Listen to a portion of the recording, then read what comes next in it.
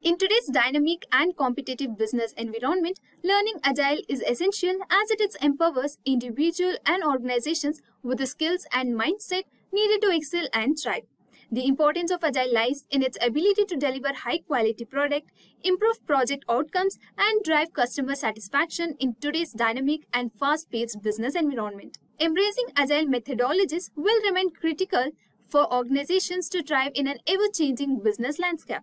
As Agile continues gaining popularity, organizations across industries seek professionals with Agile skills and experience to drive successful project delivery and organization transformation. Some roles that are in demand in Agile include Agile Coach, Scrum Master, Agile Project Manager, Agile Developer, Agile Tester, Agile Product Manager, and many more. Top companies hiring Agile Coach are TCS, Accenture, Wipro, IBM, Infosys, and many more.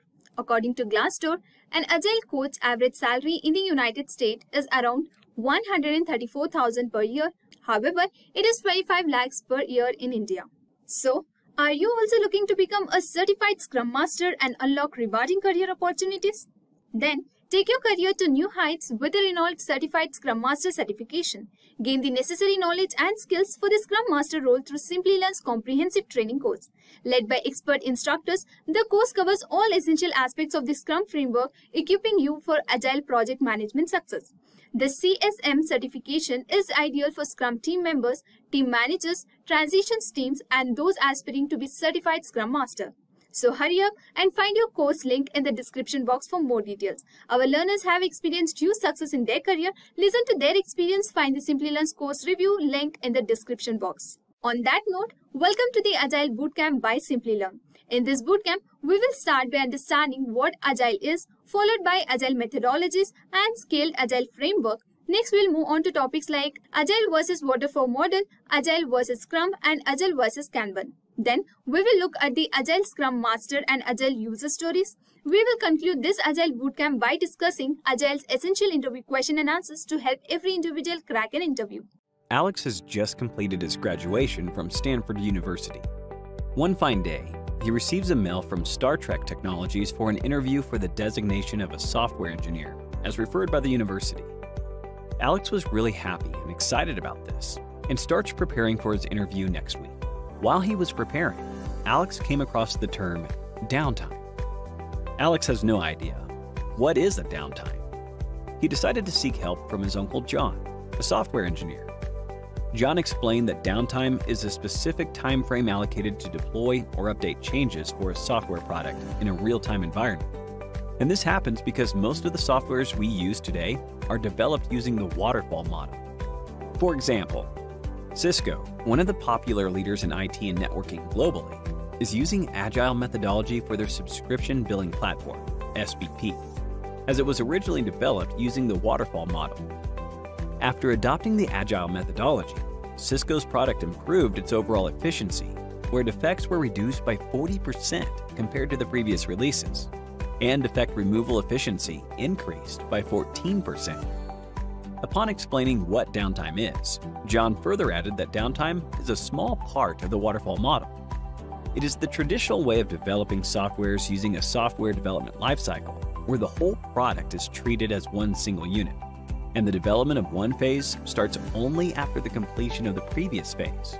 Adding new features or updating the existing feature in a waterfall model-based product needs a specific time frame known as downtime to avoid disturbance in the workflow of an organization, where applying changes in a waterfall-based product might produce irrelevant results or product failure. The waterfall model is the earliest or the traditional model used for software development, where the output of one phase acts as the input for the preceding phase, consisting of a series of steps, where each phase has specific deliverables that act as the input for the next phase, as it avoids overlapping of phases, as these phases are dependent on each other. This method is simple and easy to understand, where prerequisites are pre-known, documented earlier, and technology remains static where there is no need for ambiguous requirements due to the delay in software delivery.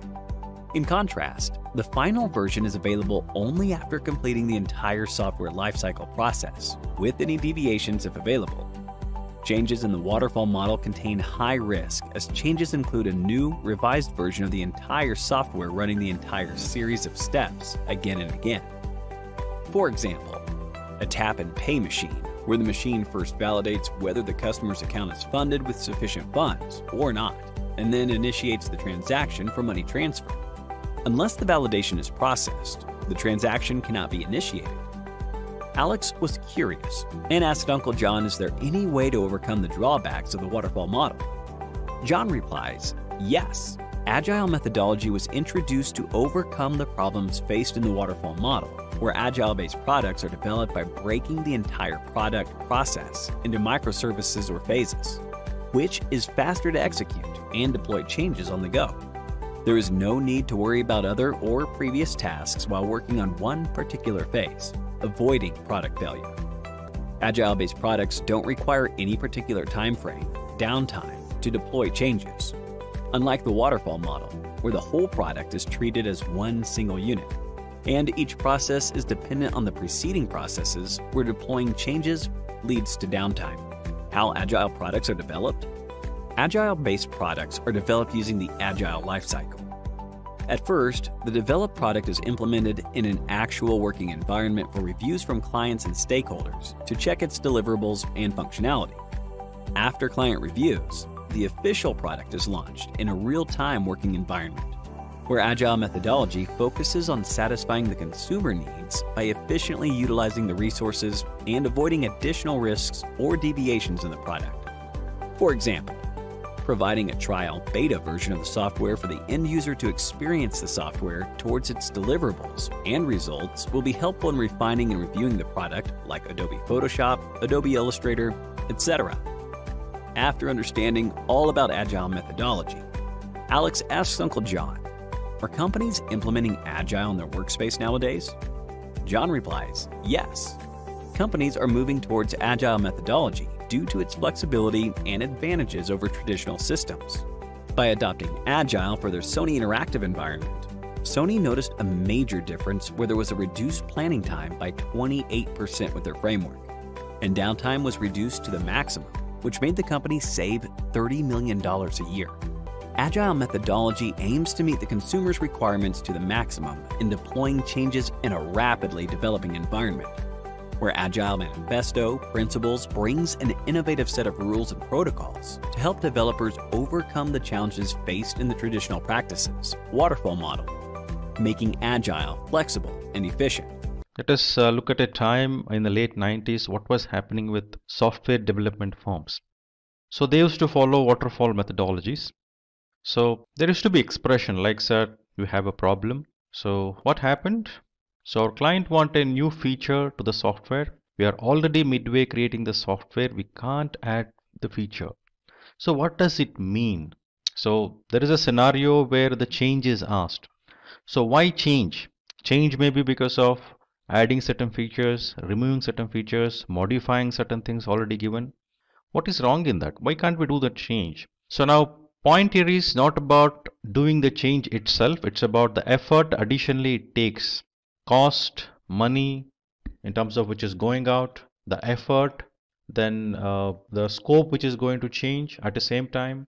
You also need to put more efforts which will delay the project. So now, is it okay? So 90s it was okay. Today is it okay? A big question mark. So why is that not okay? So we need to understand that very clearly, right?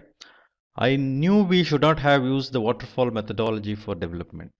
So is that an issue with the waterfall methodology? So answer is no. If it is today's scenario, answer would be yes. If it is 90s, answer would be no. So what changed in this 20 years or 15 years? The dynamics of the market changed. The behavior of consumers changed. So if you look at anyone who is using any product, it may be a software product or a hardware, like if you have a mobile phone or a television or any application, mobile application or application used on your systems, the upgradation of the new features and functionality of that is improved more and more, and consumer wants it more, and you have a very less time to respond. That is one thing. Second thing, there is a lot of competition. If you do not respond quickly, competition will take over. So for you to sustain and grow, it is very essential that you understand this dynamics and you need to respond quickly, which was a bit difficult when it comes to approach what is called waterfall model. Now, how do we address this? So what is that waterfall model is all about? Why is it difficult for us? So the methodology where waterfall model is used involves teams following a series of steps and only going forward after the previous steps are completed. So there is a wait time involved. So until the previous steps are completed, only then I can move to the next.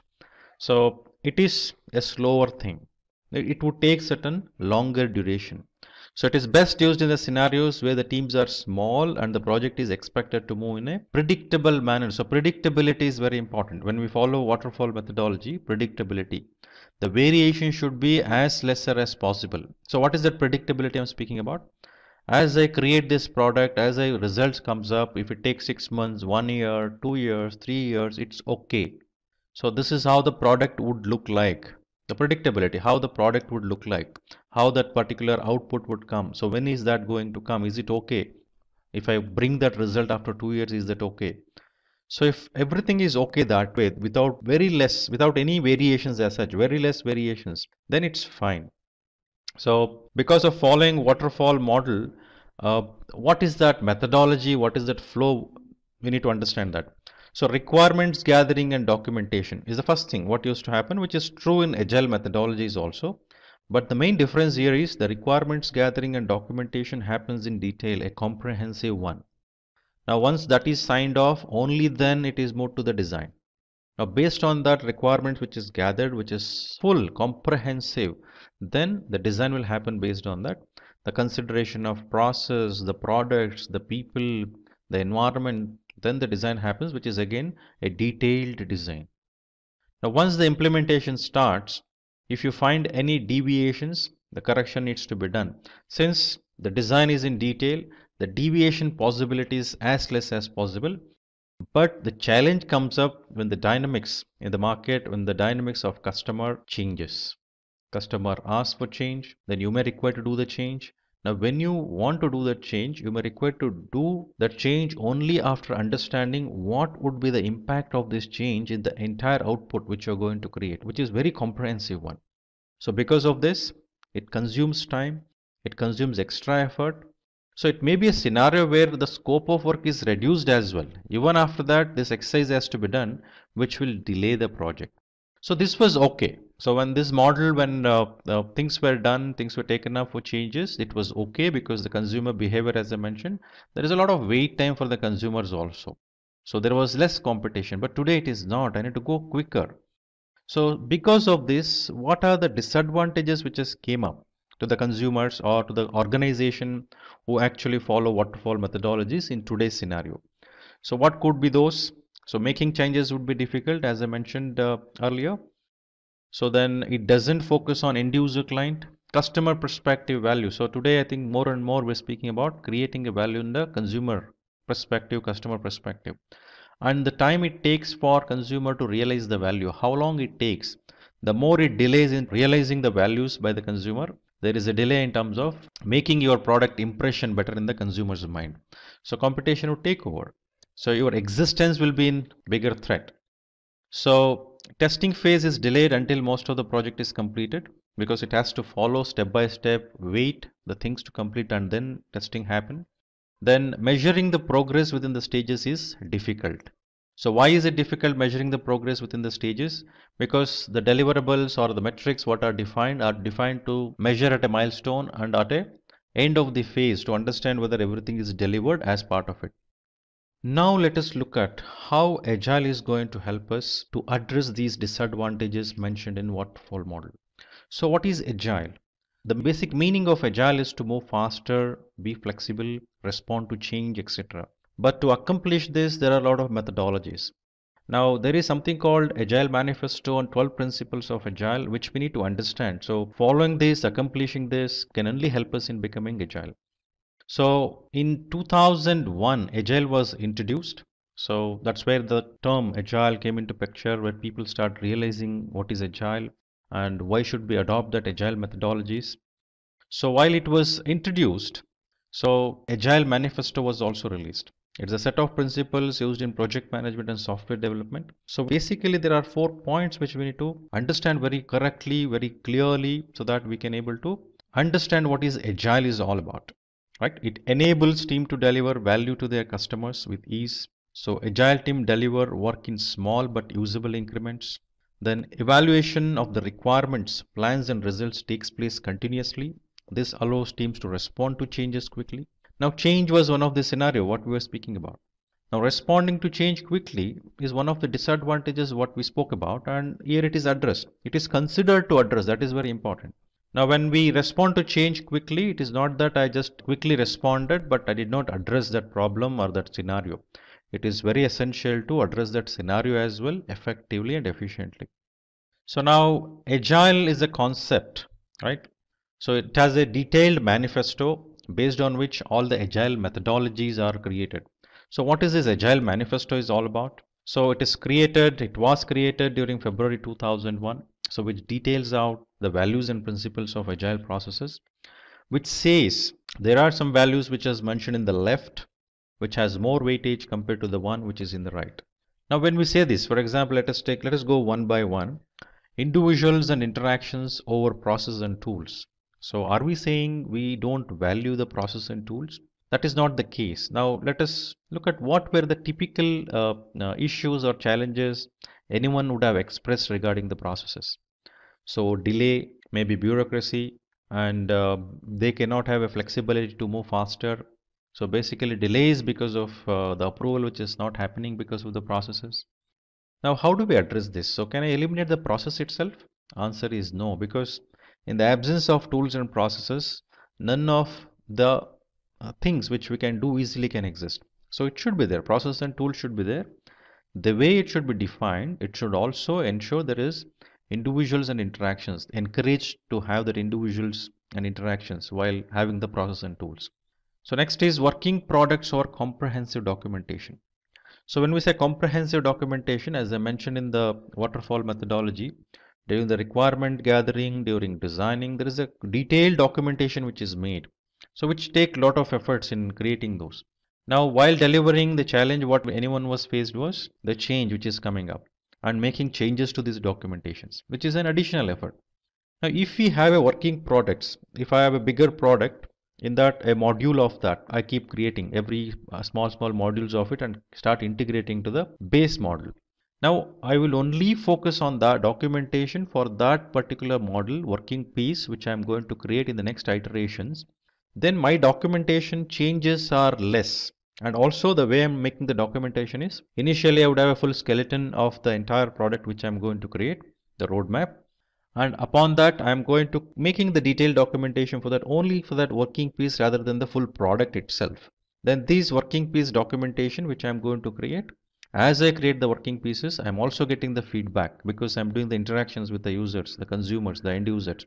So I get the feedback, I keep making the changes quickly, and then documentation will become accordingly. The small pieces of documentation which happens with those small working modules which are created, and those are consolidated over a period of time. By the time the product ends, you have a comprehensive documentation. The project ends, you have a comprehensive documentation. So it saves a lot of time. So documentation is important, but the way we accomplish the documentation is one by one, not in one go. Next is customer collaboration or contract negotiation. So any engagement or any relationship or any business, can it happen in the absence of contract? Answer is no. There should be a contract. Now how this contract should be when we want to follow an Agile? It should allow the customer collaboration. Why are we collaborating? To understand what customer is required, to understand what customer needs is fulfilled, right? So now this requires a lot of flexibility in the contract itself, so that commercial is one area which gets impacted, and there should be guidelines for that also in the contract. So that during the collaboration, during the change, during the effort being put, customer is also informed what is the change which is going to happen in terms of commercial as well as time and everything, so that it is documented in the contract, so there is no confusion. Responding to change or following a plan. Now I cannot have a rigid plan, as we were speaking about waterfall methodology, so that we need to go like this only. So based on the scenarios changes, so we may require to change your directions and move faster. So responding to change requires a specific flexibility which is required in the plan. so that I don't have a plan which is very rigid, and that provides some flexibility. That's how I can able to create my plan, so that I can able to move or respond to that specific scenarios which are changing. So this is called Agile Manifesto, and this Agile Manifesto has 12 principles associated with this. Now, keeping this Agile Manifesto on 12 principles, all the Agile methodologies have created their own approaches and framework. Now, let us look at what are those 12 principles, the Agile principles. So, Agile principles. So, here are some of principles that need to be followed to make a processes agile. So, first principle is about customer satisfaction. So, one need to satisfy the customer through early and quick delivery of the product. Now, someone who is hungry, if you give them a water or a food immediately, a piece of bread, at least there is some satisfaction, there is some realization, yes, I got it what I need. So, energy is back. So, it is very much required to ensure seeing things in a customer perspective and customer is satisfied. So customer satisfaction is not a result of the survey what I do. It's about how I deal with the consumer, what is that impact, the perceptions I'm building with the consumer, and what do I know about my customer? Do I really understand the pulse of my customer? How associated am I? How close am I? How am I collaborating with the customer? That will help you to understand how satisfied your customer is. It is very essential to consider customer satisfaction. And the second principle would be welcome change. So changing needs need to be addressed even late in the development process. So change can happen anytime. Now these changes should not become a challenge. So there should be a flexibility in your design itself which will bring in. So that is the reason I think when you move faster, so it doesn't mean that you eliminate or you just keep introducing the defects and move faster. No, that is not allowed. So whenever there is a change in the feature, whenever there is a change to some specific product functionality, accommodating that should become easier. Whatever the methodology I follow, that should help me in terms of accommodating. So I should be welcoming changes. It's okay for me to have the change. So that is not a challenge anymore for me. So principle 3, deliver frequently. So ensure software is delivered frequently, focusing on shorter time scales. As I was mentioning while discussing the manifesto point, like I keep creating a smaller piece of product modules so that I keep putting into the base model and integrating those. And ultimately, once all the features functionalities are integrated, we have a product with all the features and functionalities. So this needs to happen more frequently. So the release of those working piece should happen more frequently, more repeatedly, so that customer is seeing those working piece and experiencing and giving their feedbacks. So quick changes to those working piece, making that will become easier. Then work together. So when I say work together, it is very essential that developers and business individuals need to work together through the course of project, which means involvement of customers, involvement of suppliers, involvement of your own team. Everyone should work together. Each one should understand each other's perspective view. If there is no proper understanding about each other's perspective view, it is quite obvious what was expected, what was delivered would not match. So there should be correct understanding. To have that correct understanding, one should work together, collaborate. So they should speak, express, which is very important. So feedback has to be given by consumers regularly. Similarly, the organization who is doing the project should also keep giving the feedbacks to the suppliers to make necessary changes. And once it works together in a unison, I think that would help in terms of bringing out the results the way it is required. That would help customer to get the value. Motivated team. So projects need to build around motivated individuals and they must be trusted to get the job done. Means when will the team get motivated? When the work what they are doing is acknowledged. When the work what they are doing, the results are seen, experienced, and then feedback is given. There is an opportunity for learning and contribution. Their contribution is acknowledged. Only then team is motivated. When there is a motivated team, when team feels there is someone with whom they can look up to, it is quite obvious team will also come up with certain set of innovation in their mind, giving their feedback as well, involving themselves in terms of getting the results what is required. So it is always essential to ensure the team which is involved in creating the products is always motivated. So I think when we say team, the conflict also come across. There may be a clash between various different thoughts and preferences. So one cannot just shy away. Being a manager, one cannot shy away from it. He or she should involve, sit with the team, resolve those, put things in the right direction. So right interpersonal skills are very important here. Next, face-to-face interactions. So which helps in terms of most efficient means of communication, which helps in terms of giving a proper clarity in terms of what is required. So that I sent an email, I expect the person to do it. That is not the case what we're discussing about. So more and more interactions which should happen face to face so that each other understand what requires to be done. And there is a quick feedback which can happen when that particular interactions conversation which keeps happening. So one can understand other perspective view as well. Then working software, so it is a primarily the deliverable which you're speaking about, which has to come regularly. So more and more working piece as it comes. Customer can give feedback based on their experience on this working piece, instead of just imagining something and then giving the feedback. So it should not look like an hypothesis or something which is in the dreamland. So I told something, the person who heard visualize something else. It should not end up that way. Instead of that, give the working piece, expect the consumer, the user to give the feedback so that it helps in terms of creating that particular product ultimately which is usable and which is going to create value to the consumers. So next is constant pace. So agile process promotes sustainable development. So it should not, I did it and I sleep. I did it and then I'm waiting for something else. No.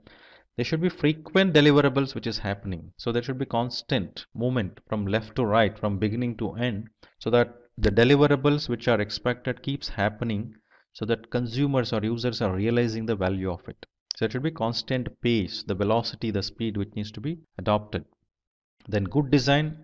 Agility can be improved by focusing on technical excellence and good design. So when we say technical excellence and good design, it is very essential to understand insight towards what is that product being delivered, insight towards what is the technology being used, insight towards the processes, the capabilities, skills. So when all this comes together, when people sit together and focus on creating that product or services, so they are putting the effort towards designing it appropriately so that that will fit for purpose.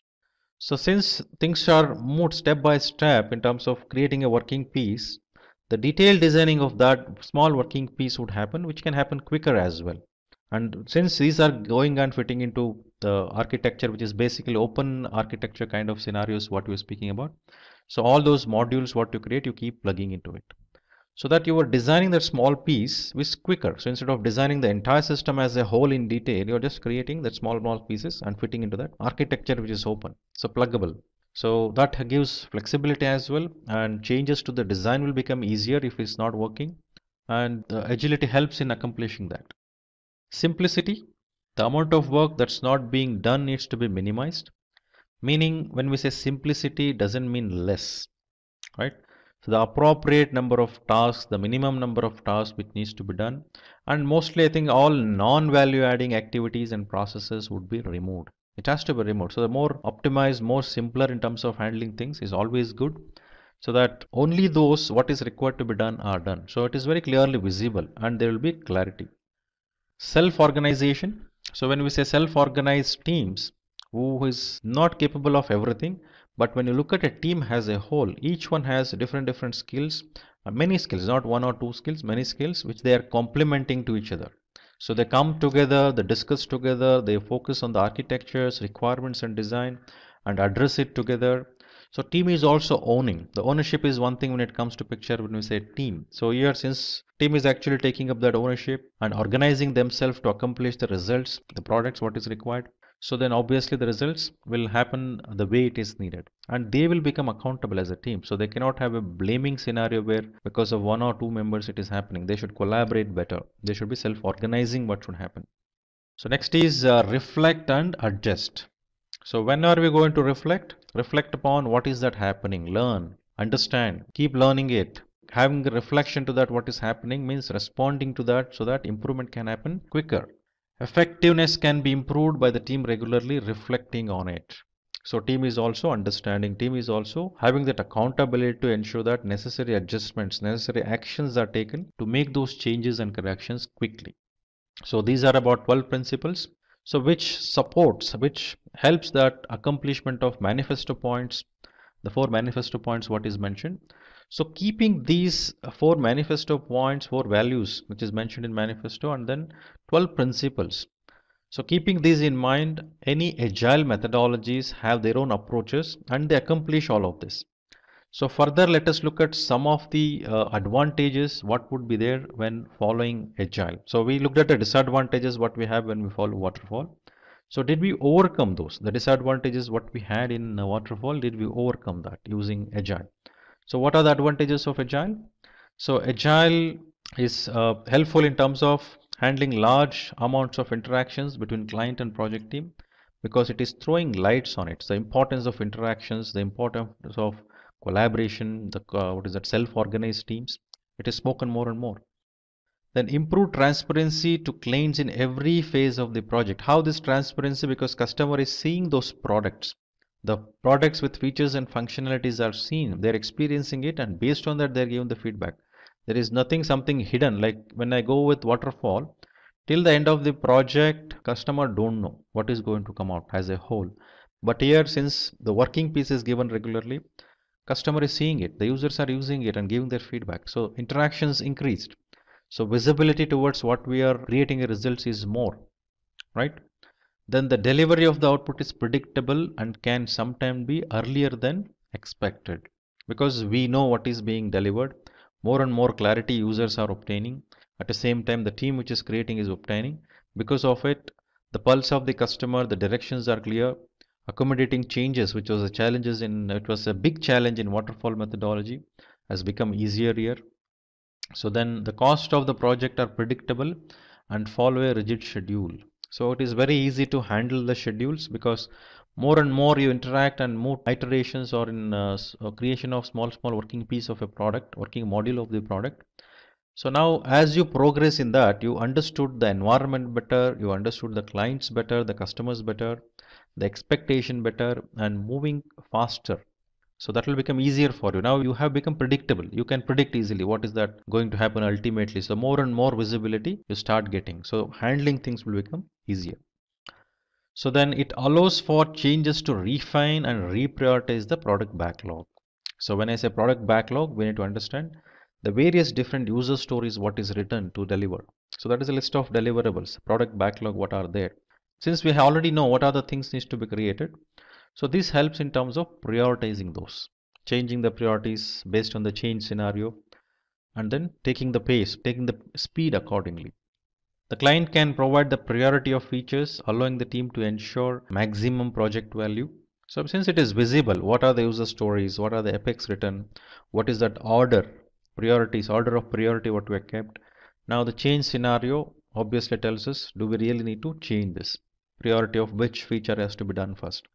So that will become easier because you have the list, only changing that order in the list and then going forward accordingly. Integration is not an issue because we have the base model which can integrate all of this together with no issues. Now then, by focusing on needs of the users, the team can deliver value to the customers. So users are involved more often. So user pulse is understood, what user requires is clearly understood. So delivering that value to the customer will become more easier and simpler. So then project is broken into smaller units with high quality development, testing and collaboration, because you have that flexibility. So since you have better visibility, you can able to do this and you move one by one, iteration by iterations, you progress further. So those were the advantages of adopting Agile. Now keeping that Agile manifesto and 12 principles of manifesto. So what are the types of typical Agile methodologies we would come across? So there are few which we are going to look at as part of it, which we need to know. So these Agile methodologies definitely considers the Agile manifesto points and then they demonstrate it in their own way. Now Agile methodologies perspective, let us go one by one. So some of them to look at. The first one is XP, that is extreme programming. So this is the framework that enables teams to create high quality software and improves their quality of life. So it enables software development with appropriate engineering practices. So and then when is it applicable? So it is applicable to the scenario where changing software requirements to handle risks caused due to new technology while working with a small extended development team, to use technology to allow automated unit and functional tests. So that is about extreme programming. So next let us look at Kanban. So Kanban is a methodology which is used to design, manage and improve the flow of system. It is actually called as pull system, so visual system. So everything which is actually put on a board and it is visible to everyone, what work need to be done, what is in progress, who has to do, it is very clearly visible. So organizations can visualize their flow of work and the limiting their work in progress. So what is limiting, what is stopping is clearly visible. So generally, if I look at whenever, I'll just take a scenario of a meeting and minutes of meeting, which always discuss about it. Now, when there is a minutes of meeting shared with many people who have participated in the meeting, there are certain action items given to them. For example, now these action items will have a target date to complete, and accordingly, those needs to be closed. Now, when the next meeting happens, when you look at that action item status, majority of them are not addressed. What could be the reason? Is that people are not sensitive about answering or addressing those? So more than that, the prioritization changes. So one important thing we need to understand how Kanban works here is, it is a visual system compared to that minutes of meeting which is not visible to us always. The Kanban board is visible to us always. So one which is visible to us always makes us put a conscious effort to close it, because our name is indicated on the board, the work need to be completed is mentioned against our name, then we need to take it up and then close it. So it pushes it. It will put a conscious effort because it is visible, and I cannot build any stories telling that why I did not do, why did I not consider this as a priority rather than consider something else as a priority. So this Kanban straight away addresses it, and then it's also called as pull system because people pull the work from it and then complete. Right, so where is this applicable? It can be used in situations where work arrives in an unpredictable fashion. So that means it gives a lot of flexibility in terms of adapting to the changes which are happening, the dynamics environment. So it is also used to deploy work immediately without waiting for other work items. So since it is visible, I think things can go smoother, easier, so that people are owning it rather than just disowning it. So now let us look at lean. So when we say lean, it is very important for us to understand that value is always in customer perspective and elimination of waste. These are the two things mainly spoken about. So lean is a set of tools and principles that aims to identify and remove waste to increase the speed of process development. It focuses on maximizing the value to the client, ensuring waste is minimized. So when you look at visualize a processes, process interfaces and the flow. So they interface certain way. So unless the output of one process or procedures getting into another process, so that flow should be smoother, like many pipes connected together and water is flowing. So let us assume series of pipes which is of around 1 feet in terms of diameter of each of the pipes. Water is flowing in between if you have a pipe which is of half a feet. Now what happens to the downstream after that half feet pipe? The entire capacity in the downstream, even though it has 1 feet diameter pipe, it leads to the waste, underutilized capacity, because this has become bottleneck. Now such bottlenecks, such the one which contributes to the waste has to be eliminated. That is very important. So value should be seen in the consumer perspective, and that value would happen only through the series, value streams. Then in this value stream, the identification of the constraints and bottlenecks and elimination of waste. Now what are the contributors of waste? So waiting time, more often changing things, moving from one place to another place, allowing defects to flow which leads towards a rework. So all this, likewise many things which actually end up in giving the waste. So one has to visualize, understand, realize what are those non-valuing activities and eliminating those is very important, right? So now when is it applicable? Lean principles apply to any sector where there is waste of any form. So it can be applied easily. So one is to know that. So it should be effort which needs to be put with the objective to accomplish. So your ability to move faster, your ability to create that product which is more efficient. So only you can achieve it. The effective results can happen only when there is a lesser delays or lesser waste, non-valuing activities. That needs to be understood and eliminate those. So next, one of the popular methodology would be Scrum. So Scrum is a framework that is used by teams to establish a hypothesis, trying it out, reflect on the experience and adjust. It is used to enable teams to incorporate practices from other frameworks depending on the team's requirement. It's a simple framework which speaks about a product owner, a Scrum Master, a self-organizing team.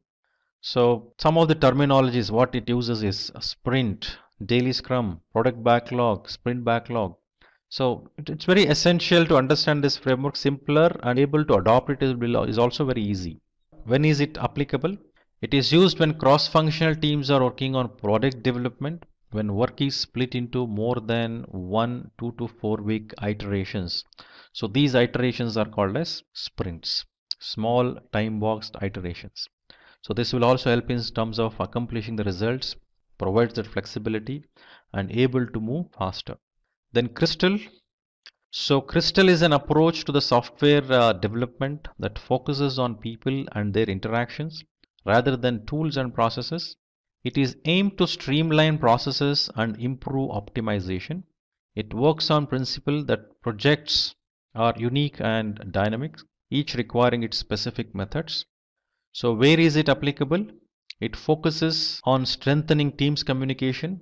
It also focuses on continuous integration, active user involvement, and configurable processes. So these are the few agile methodologies which are there, which are more popular, more heard. However, we can come across many other methodologies like Safe Agile, which is a scaled scenario for more complex projects. So likewise, we have many methodologies which organizations adopt, and these are few for us to understand. Hello learners, Simplilearn brings you a certified Scrum Master certification training course that is the unlimited resource to equip you with the knowledge and tools you need for success. You can find the course link in the description box below to learn more about this course.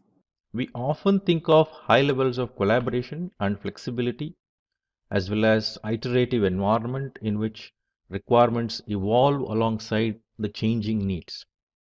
So as a result, we also tend to conceptualize agile as an approach that helps development teams across various industries deliver new features faster. But how do we get there? What does history of agile entail? And how can knowing the history of agile help us better understand the methodology and its positive impact on today's development world? Let us look at it.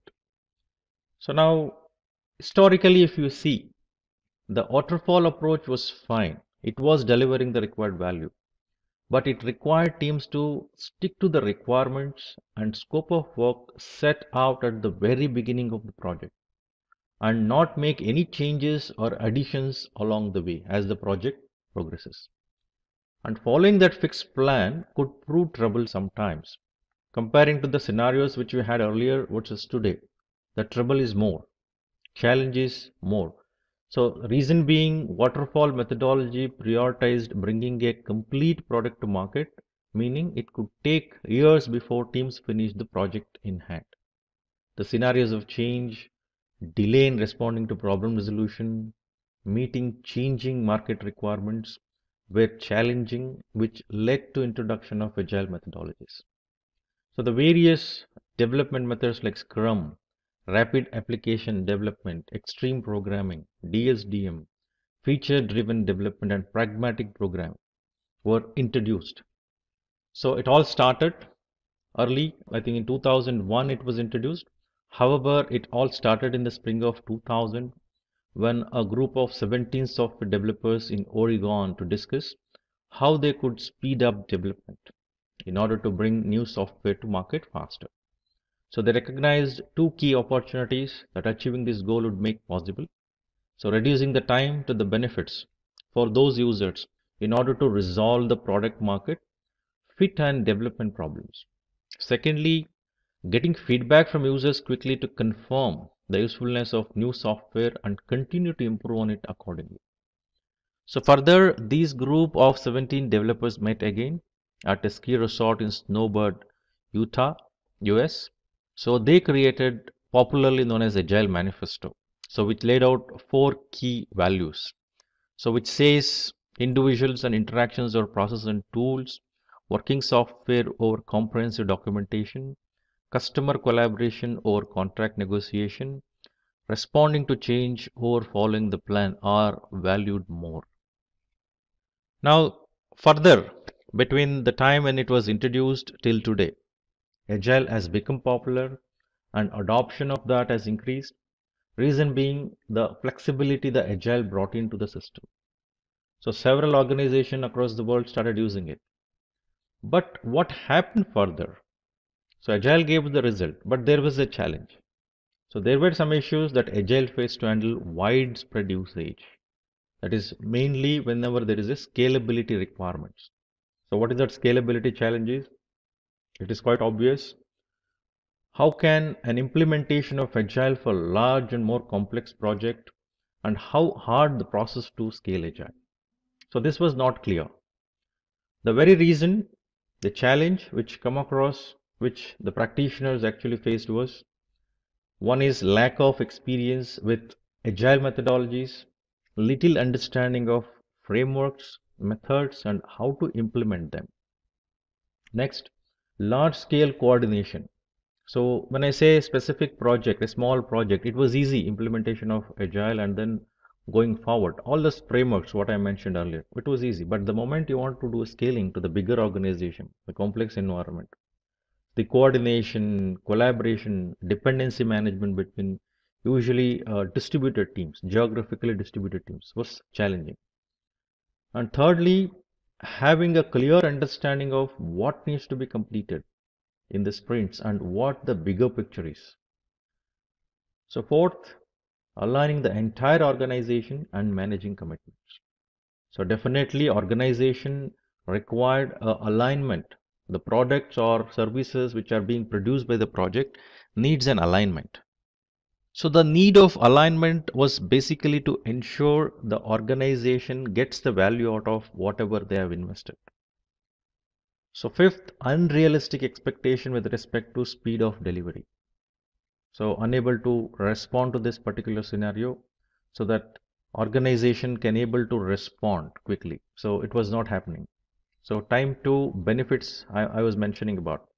So generally earlier we used to speak about time to market, but today it has been replaced by time to benefits. How quickly the value of that particular product or services introduced to the market is realized by the users. That is very important.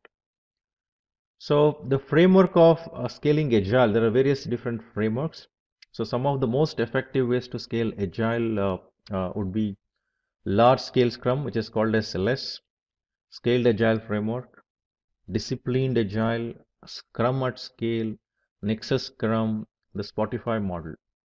So when I say LS, the large scale Scrum, it is a way of scaling Agile and scaling Scrum to large and big product development groups. It has been used since 2005 in different software and hardware products in industries such as banking and telecom. So when it comes to scaled Agile framework, so it is a set of organizations and workflow patterns intended to guide enterprise in scaling lean and agile practices. So it is made freely available by Scaled Agile Inc., which retains the copyrights and registered trademarks. So the disciplined agile delivery, which is also called as DAD, is a software development portion of the disciplined agile toolkit. So DAD enables teams to make simplified process decisions around incremental and iterative solution delivery. So DAD builds on many practices by advocates of agile software development, including Scrum, agile modeling, lean software development, and others. So Scrum at scale.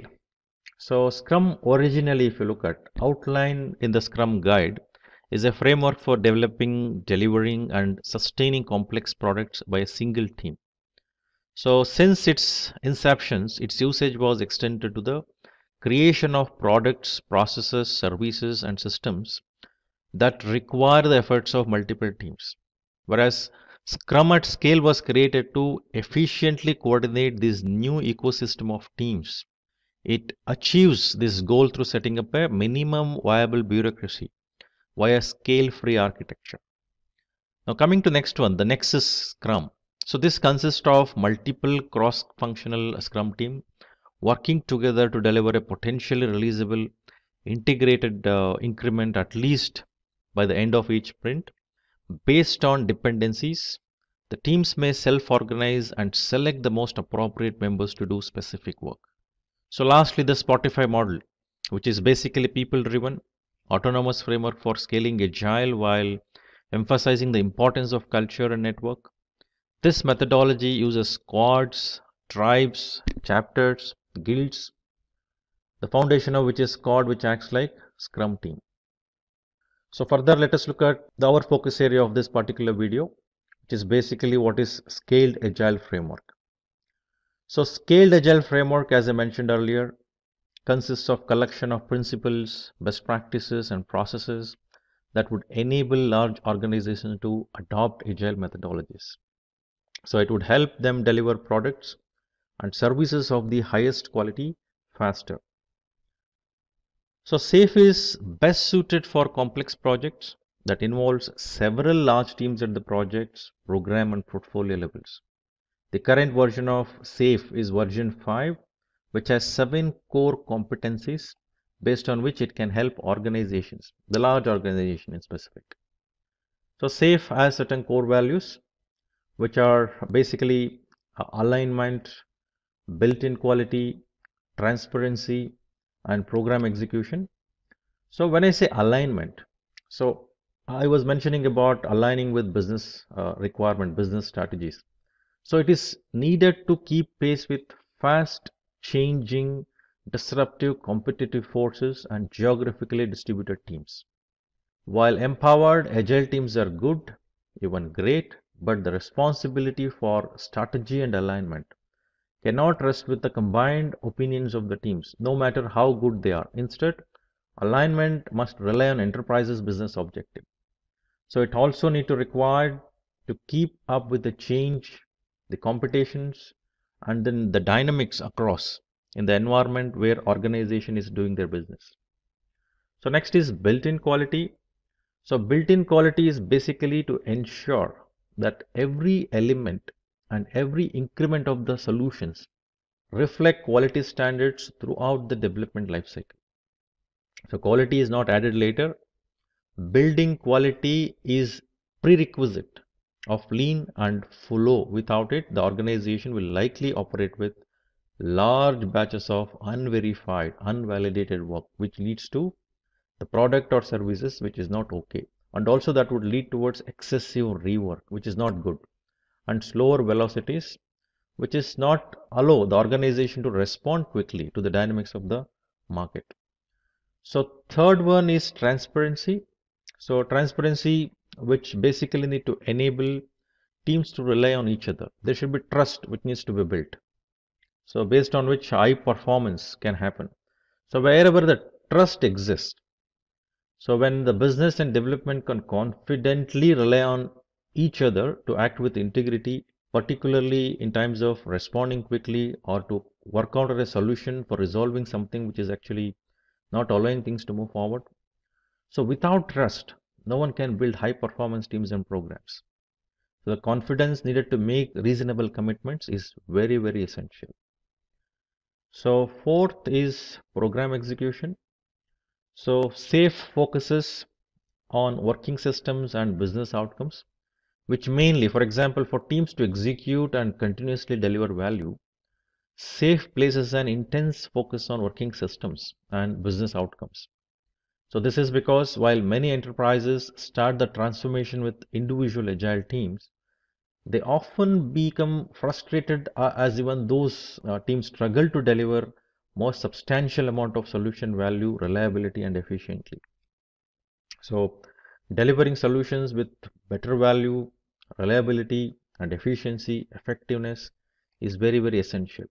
And here we're speaking about ensuring the scalability to the bigger organization. So program management plays a very important role. So that requires a lot of communication, collaboration. So without better execution of that, without handling it better, things cannot go the way it is required. So various competencies SAFe recommends. So SAFe competencies involves team and technical agility, agile product delivery, enterprises solution delivery, lean portfolio management, organizational agility, continuous learning culture, and then lean agile leadership. So when I say team and technical agility, so agile teams are high performing and cross functional. Business solutions are built by business and technical teams, delighting customer with high quality output. So this requires an able team which understand agile frameworks, which follows it, which complies with it, and also technically sound. So agile product delivery, which actually refers to the scenario where the customer is at the center of organization's product strategy. So development is based on cadence and releases on demand, exploring integrity, deploying and innovating continuously. Then enterprise solution delivery. So building big system with the help of lean, coordinating and aligning the entire supply chain, evolving the live system continuously, requires to ensure the visibility of entire enterprises and providing solution accordingly. Lean portfolio management, which basically focuses on aligning the strategy, funding and execution, optimizing operations across the portfolio, decentralized decision making powered by lightweight governance. Then organizational agility. A lean agile mindset is created across the enterprise. It is very essential. For example, I am working in a project, I have an attrition. If HR does not understand my project dynamics, and if they are not agile, me as a project organization becoming agile will not help. Similarly, the procurement, similarly, the processes.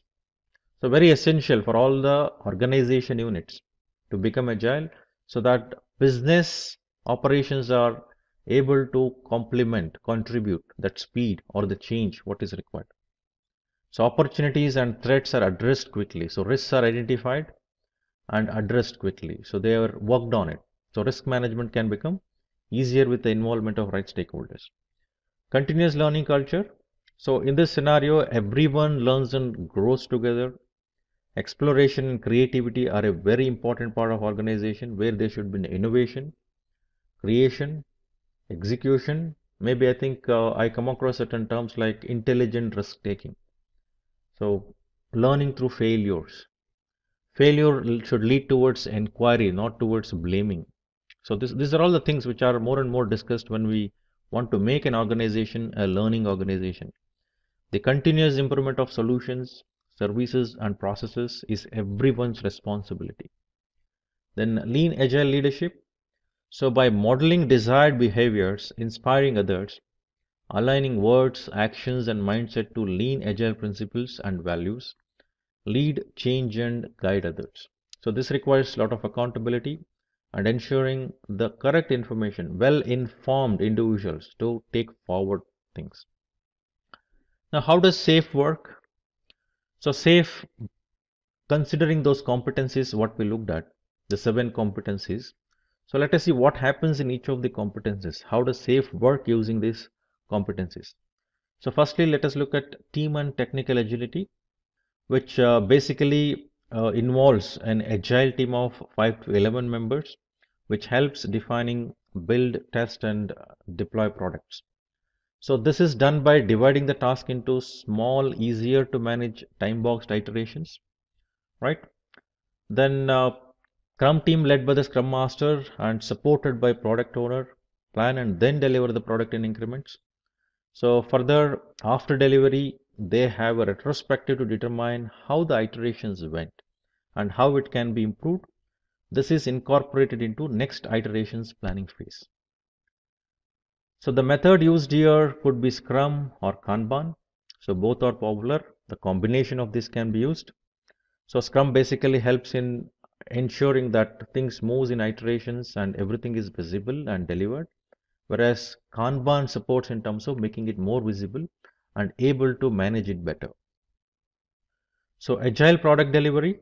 So a large organization usually consists of several agile teams, each led by their respective Scrum Masters. So these teams together represent agile release trains, also called as ART. So they usually involve 50 to 125 people. So ART are cross-functional and involve everyone who understands customer needs and can help with building and delivering the solution required.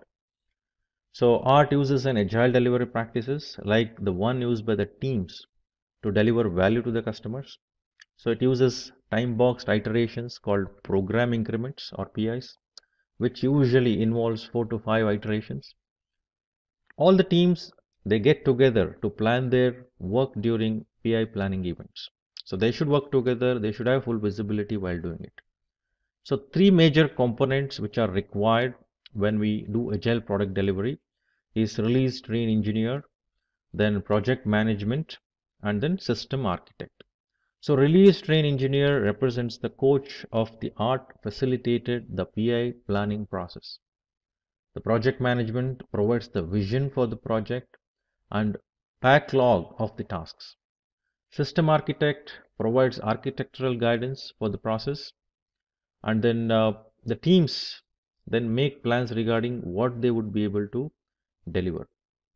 So the program board is also drawn up to determine dependencies between the teams, which also goes through program iterations, the PIs as I mentioned earlier. Then after every iterations, the art shows the integrated output to all teams through a system demo. So after the PI is complete, all team get together to retrospect event called the inspect and adapt events. So further, a continuous delivery pipeline is set up based on the art. DevOps practices are also used to ensure value is available on demand. I think the term DevOps is becoming more and more popular today, which actually providing that visibility, need for collaboration, need for cultural transformation. So which helps in terms of bringing that agility across the organization as well as learning organization.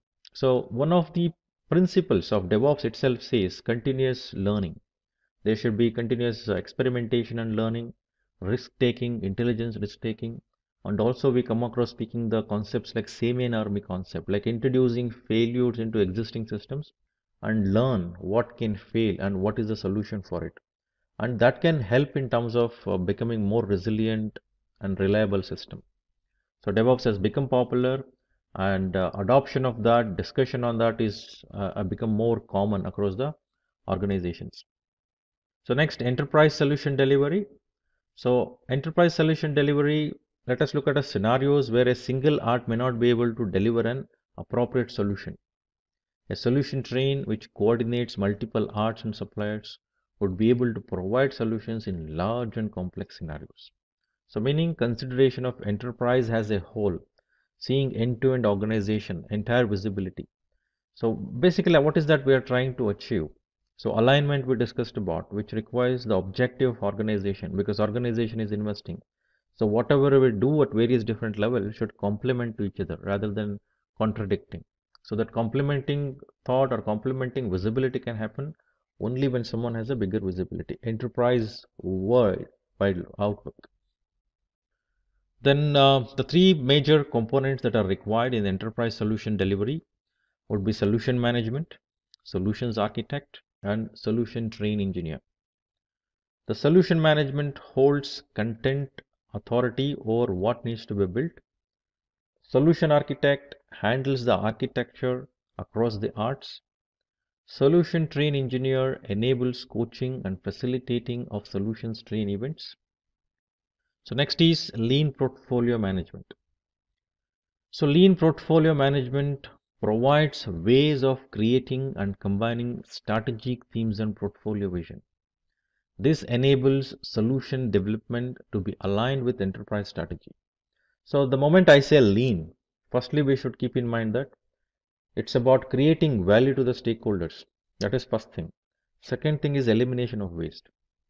Now when I link this to strategy, when I link towards the organization's directions, what it sets, and while going in the directions, I should ensure no defects are actually moved downstreams or are eliminated when it goes to downstream. So customer should see the value, which is very important, and identification of all the contributions of waste has to be done and eliminated. So this ensures there is a value in organization's value stream, which also ensures that these value streams remain funded. So funding plays a very important role. So next is organizational agility. So when I say organizational agility, it should ensure the organizations, various business units in the organizations should be with that dynamics of agility which organization is going through, which organization is moving through. As I mentioned earlier, if you have a project where you have adopted agile methodologies, it's quite obvious for your pace, for your flexibility, for your speed, other business units which are working with you to support you should also complement to that. they cannot become slower. They cannot have their own pace of doing things. Like in your project, you have a procurement, you have a recruitment, you have some claims to be cleared from HR. Maybe you're dependent on certain tools and environments. Now, if these are not agile, if these are not responding in the same flexibility or same speed what the agile project team requires, then obviously things will not flow further. Now, when I say agile, obviously we introduce products or services quickly to the environment. Now, someone needs to manage. We have operations. Now, can operations manage the products or services which they are not aware of? Now, even there, the agility is required. As I keep introducing the new products or services to the environment, operations should also be well informed and educated about it so that they can monitor and manage them effectively and efficiently. If they fail, I think users will not have a good experience. Your product or services may have a great features, functionalities, but however, if whenever there is a query about that product features or functionality, whenever there is an issue, the incident which user actually calls, the first point of contact for any users would be the operations. The moment operations fails to respond with the right clarifications or right resolution quickly, then obviously user experience will result in not a good way. I think customer satisfaction or customer delight will be at stake. So even operation should become agile. So rest of the business units which are supporting, like funding we spoke about. If funding is not done in an agile way, obviously the things cannot move smoother or easier. So everything across organization should become agile. Organizational agility has to be ensured. So enabling portfolio with strategic agility, making change in the direction depending on the scenario, then encouraging the growth of lean thinking people and agile teams. So people should be working towards ensuring creating value always. Every task, every transaction is what they do should be enabled through it. So they should also know whatever we are doing, how this particular task or the work or the results what I am creating results in value addition or value creation to the organization. Does it really align to the organization's requirement? Is it fulfilling? Maybe customer as a stakeholder or my own organization, the business unit which is actually investing on this project. So in that context or in that perspective, everyone should be aware of that alignment, the directions, the vision. Then focusing on value and helping with organizing and reorganizing, building an environment for the flow of value across the organization. So everyone should realize value. So value is what? Value can be defined in the perspective of every individual's background and every individual's requirement because it's a perceived one. So there may be real thing what we have created, but perception is different. So the perceived versus what is actually created should be as closer as possible. So zero deviation is expectation, but difficult, but however, it should have a tendency towards it. It should actually be very near to that perceived reality. But two things involved. One is that I create a features and functionality for my product or services which fulfills customer requirements. Customer may not know, not well educated, not aware of it, and don't know how to realize that value. How to know how these features and functionalities can be used. So now if you educate that customer, the user, how to use it, what are the values it can create, and do some exercise in terms of educating, training, coaching, customer can visualize it and understand that. That is one possibility. Second thing is customer is very matured and our product does not have features and functionality required.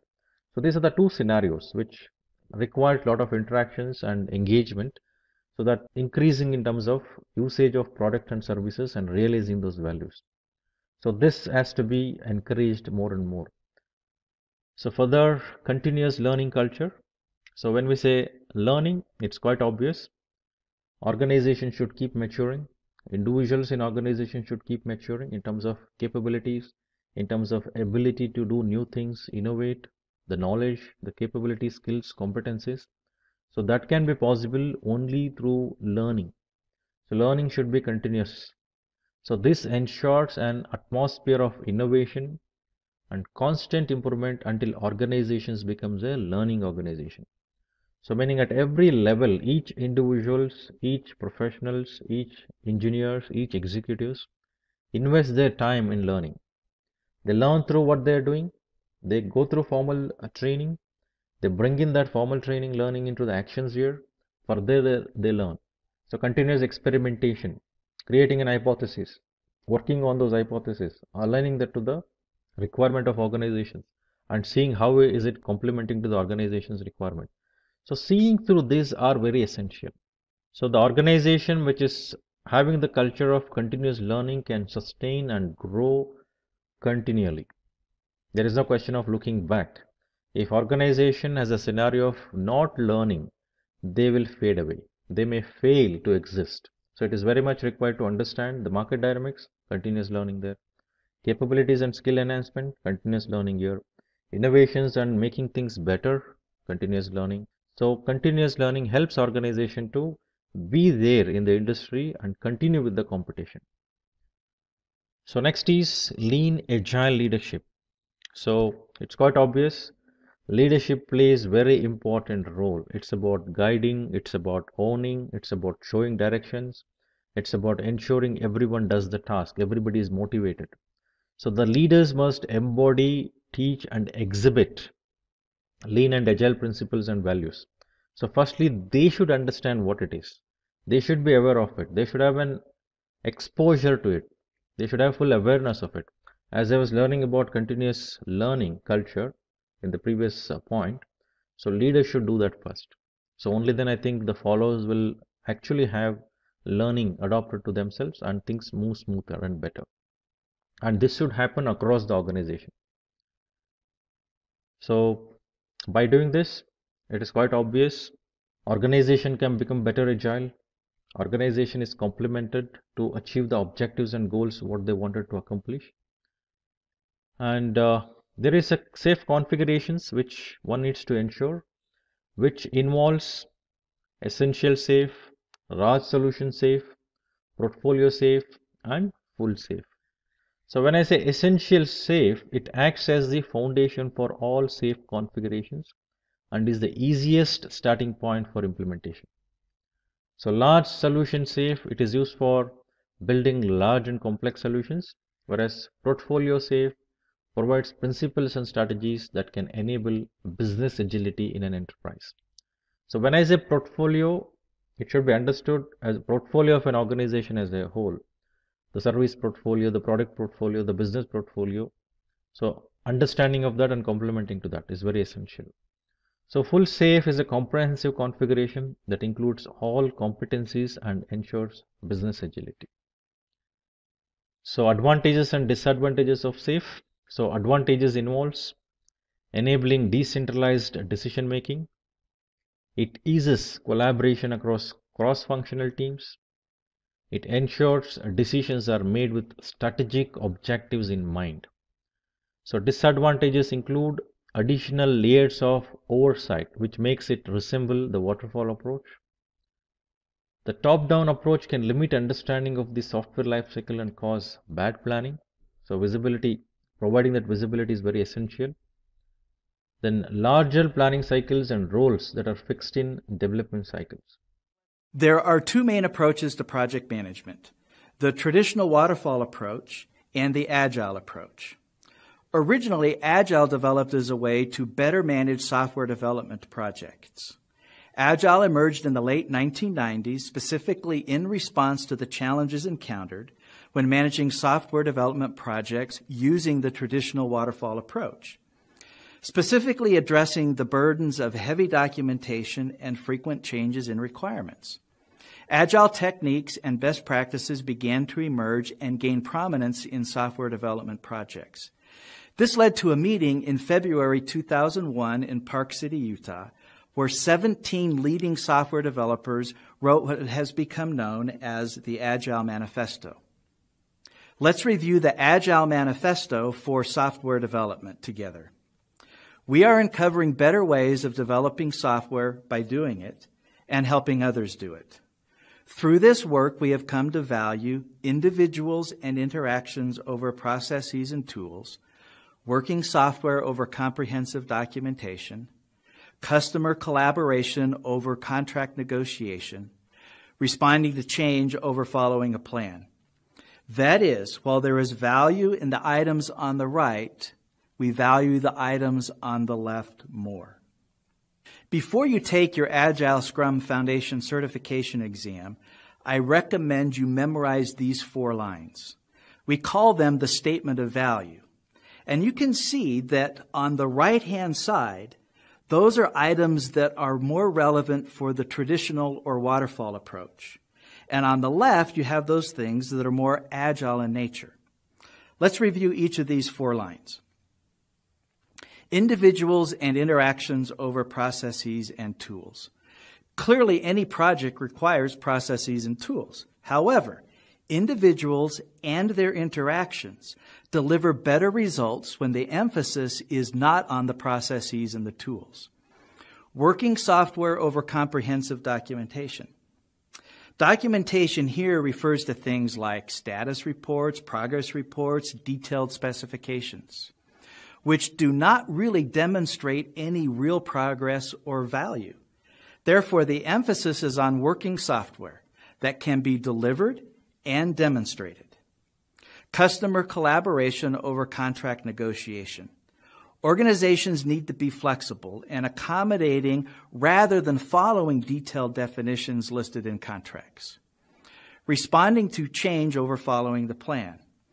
In Agile, small pieces of working software are delivered to the customer incrementally, and the customer is involved in the project from the beginning to the end. So in Agile, we are responsive to the customer and willing to make even mid-course corrections in order to deliver to the customer the value that the customer wants. Remember, you will be tested on these 4 lines. So again, I urge you to memorize them.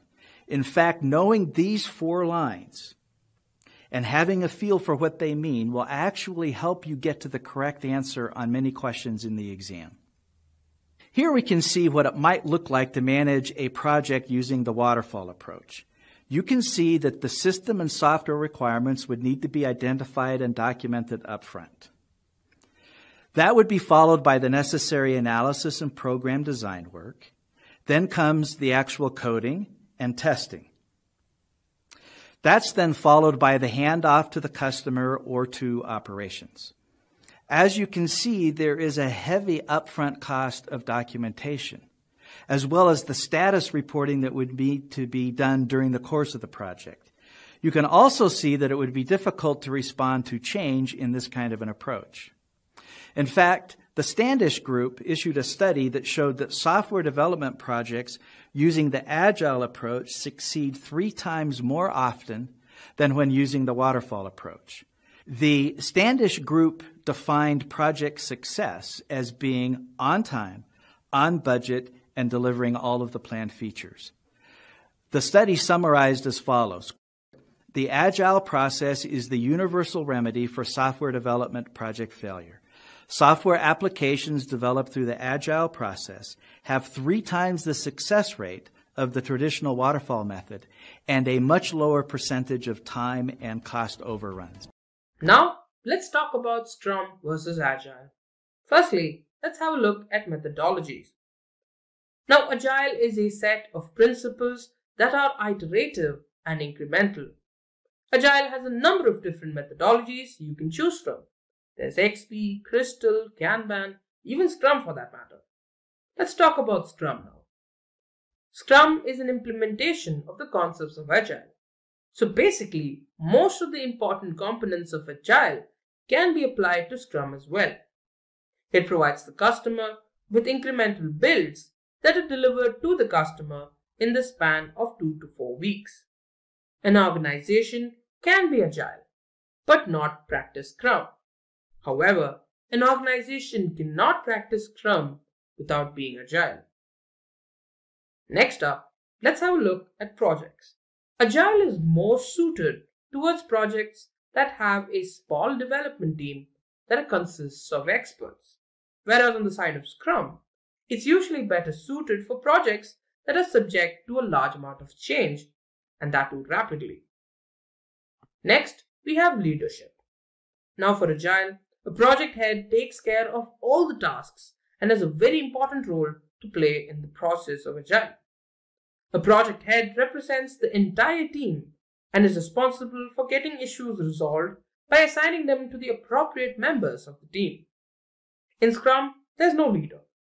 There's a ScrumMaster who can overall guide the Scrum process, but the team addresses issues by themselves. It usually involves cross-functional and self-organizing teams. Next up, we have flexibility. Agile is relatively more rigid than Scrum and cannot handle changes with ease. It also requires a lot of upfront development process and changes within the organization. With Scrum, you can enable teams delivery. Agile requires frequent deliveries so that they can get feedback from the end user. This in turn will help make the product better. The product is delivered as well as updated on a regular basis. With Scrum, after a sprint, feedback from the client for a build is provided to the team. Scrum involves daily Scrum meetings to review and get feedback to determine the next steps of the project. The next sprint is only planned by the team after the current sprint is complete. Next, we have collaboration. With Agile, collaboration involves face-to-face interactions with team members of other cross-functional teams. For Scrum, daily stand-up meetings take place with specific roles like ScrumMaster, Product Owner, and the Scrum team. And finally, we have design. With Agile, the design as well as its execution, it's relatively simple. With Scrum, the design and its execution can be innovative and experimental. So you might be wondering, which one should you choose? Now, among both these options, there's one thing that will remain common: Agile. Now, what you can decide upon is which Agile methodology you will be choosing. Is it Lean, is it Kanban, or is it Scrum? Now, if you do want to know more about how Scrum and Kanban are different from one another, you can check out our video, Scrum vs Kanban. Kanban comes from the Japanese word Kanban, which literally means signboard. Like Scrum, Kanban is a popular Agile framework that is a visual system by which the work can be managed with ease as it progresses. Kanban uses something known as the Kanban board to make these things possible. With this, you can easily identify bottlenecks and then fix them cost effectively at optimal speeds. The main focus with Kanban is transparency. Since everything related to the tasks are on the board, everyone can keep themselves updated. It also ensures that teams focus on their current tasks until they're done. This limits the amount of work that's in progress. So on the Kanban board, work is divided into smaller, more manageable pieces. The work that's needed to be done is written on a note or card and placed on a board. Columns on the board help represent where each item is with respect to the workflow. Now let's have a look at what these are in detail. Let's find out how Kanban works. Now the board consists of three major components. There's the to-do list, which represents items that need to be completed. The ongoing column, which represents items that are being currently worked on. And the completed or the done column. Now these represent tasks or items that have already been completed. Now although this is a physical representation of the board, several organizations use software versions of the board that replaces the sticky notes with cards that can be moved from one column to another as work progresses. Now an example of such a software is Trello. So if you want to learn more about Trello, you can check out the link I'll be adding to the live chat in a moment. At this point, you guys must have realized how similar these two frameworks sound. So let's run through some more of their similarities. Let's find out how they are similar. Firstly, they both have principles of Lean and Agile, which means reduction of waste, and both of them are time-boxed and iterative approaches that enable product delivery in an incremental manner. Both these frameworks aim to reduce the amount of work in progress. This forces the teams to ensure that they focus on a smaller set of tasks. This also makes blockers and bottlenecks a little more visible. In both cases, the work is divided into smaller, more manageable units.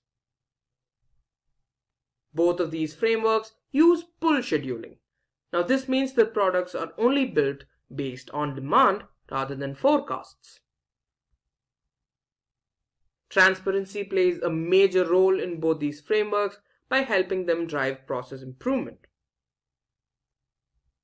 And in both cases, the release plan is continuously optimized. And finally, both these methods aim to deliver releasable software often and earlier than expected. So now that we've reached midway, let me ask you guys a question. Do you guys use Scrum or Kanban in your workplace? Or do you use these software for personal reasons? What exactly do you use these for? Let me know in the live chat. Now let's have a look at how these two frameworks are different from one another. Firstly, let's have a look at cadence. Cadence refers to the amount of time in a sprint or before a release. So when it comes to Scrum, the entire project is divided into time-constrained iterations. That is, into smaller, manageable units. But when it comes to Kanban, it's event-driven. The next criteria we're going to have a look at is release methodology. In Scrum, releases take place after each sprint, which usually takes 2 to 4 weeks to complete. For Kanban, releases take place in the form of continuous delivery. They happen in such a way that changes like new features, configuration changes, bug fixes, and experiments get to the users in a safe, quick, and sustainable manner. Next up, let's have a look at how changes are addressed in both these frameworks. In Scrum, no change can be made while the sprint is in progress. Once it's complete, changes can be considered in the sprint plan and then added to the sprint backlog. With Kanban, changes can be made at any time and incorporated into the workflow. Now, let's consider the metric that's being measured. In Scrum, for planning and process improvement, velocity, which is the measure of the work that can be completed by a team in a sprint, is the key metric. In Kanban, lead time is the key metric. This represents the period of time between a new task's appearance in your workflow and its final departure from the system. Next, let's have a look at how teams work in these frameworks. In Scrum, you need a cross-functional team to achieve your goals in a sprint. In Kanban, cross-functional teams are optional, but specialized teams that focus on particular aspects of the workflow are required. Now, let's talk about new additions. In Scrum, just like handling changes, you can't add any items between a sprint or an iteration. In Kanban, new items can be added to the board as long as there's capacity available for it. Now, let's have a look at the job roles within these frameworks. Scrum has 3 major job roles: Product Owner, Scrum Master, and Scrum Team. With Kanban, you don't have any specific job roles. Now, let's talk about representation. Or moreover, let's talk about how data can be represented. With Scrum, the board needs to be reset once a particular sprint is complete. With Kanban, the board stays persistent throughout the entirety of the project. And finally, let's have a look at project length. With Scrum, it's better suited for longer projects. And with Kanban, projects that can be completed in a shorter period of time are better. So which one should you choose? Now, selecting from these two methods is mainly based on the requirements of the team. Do you expect your project to be shorter? Do you want to make changes at any time?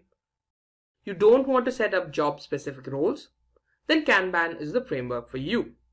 Or do you want a long-running project with different job roles and involving cross-functional teams? Scrum is the answer for you. Based on the differences we discussed on the last topic, you can make an informed decision.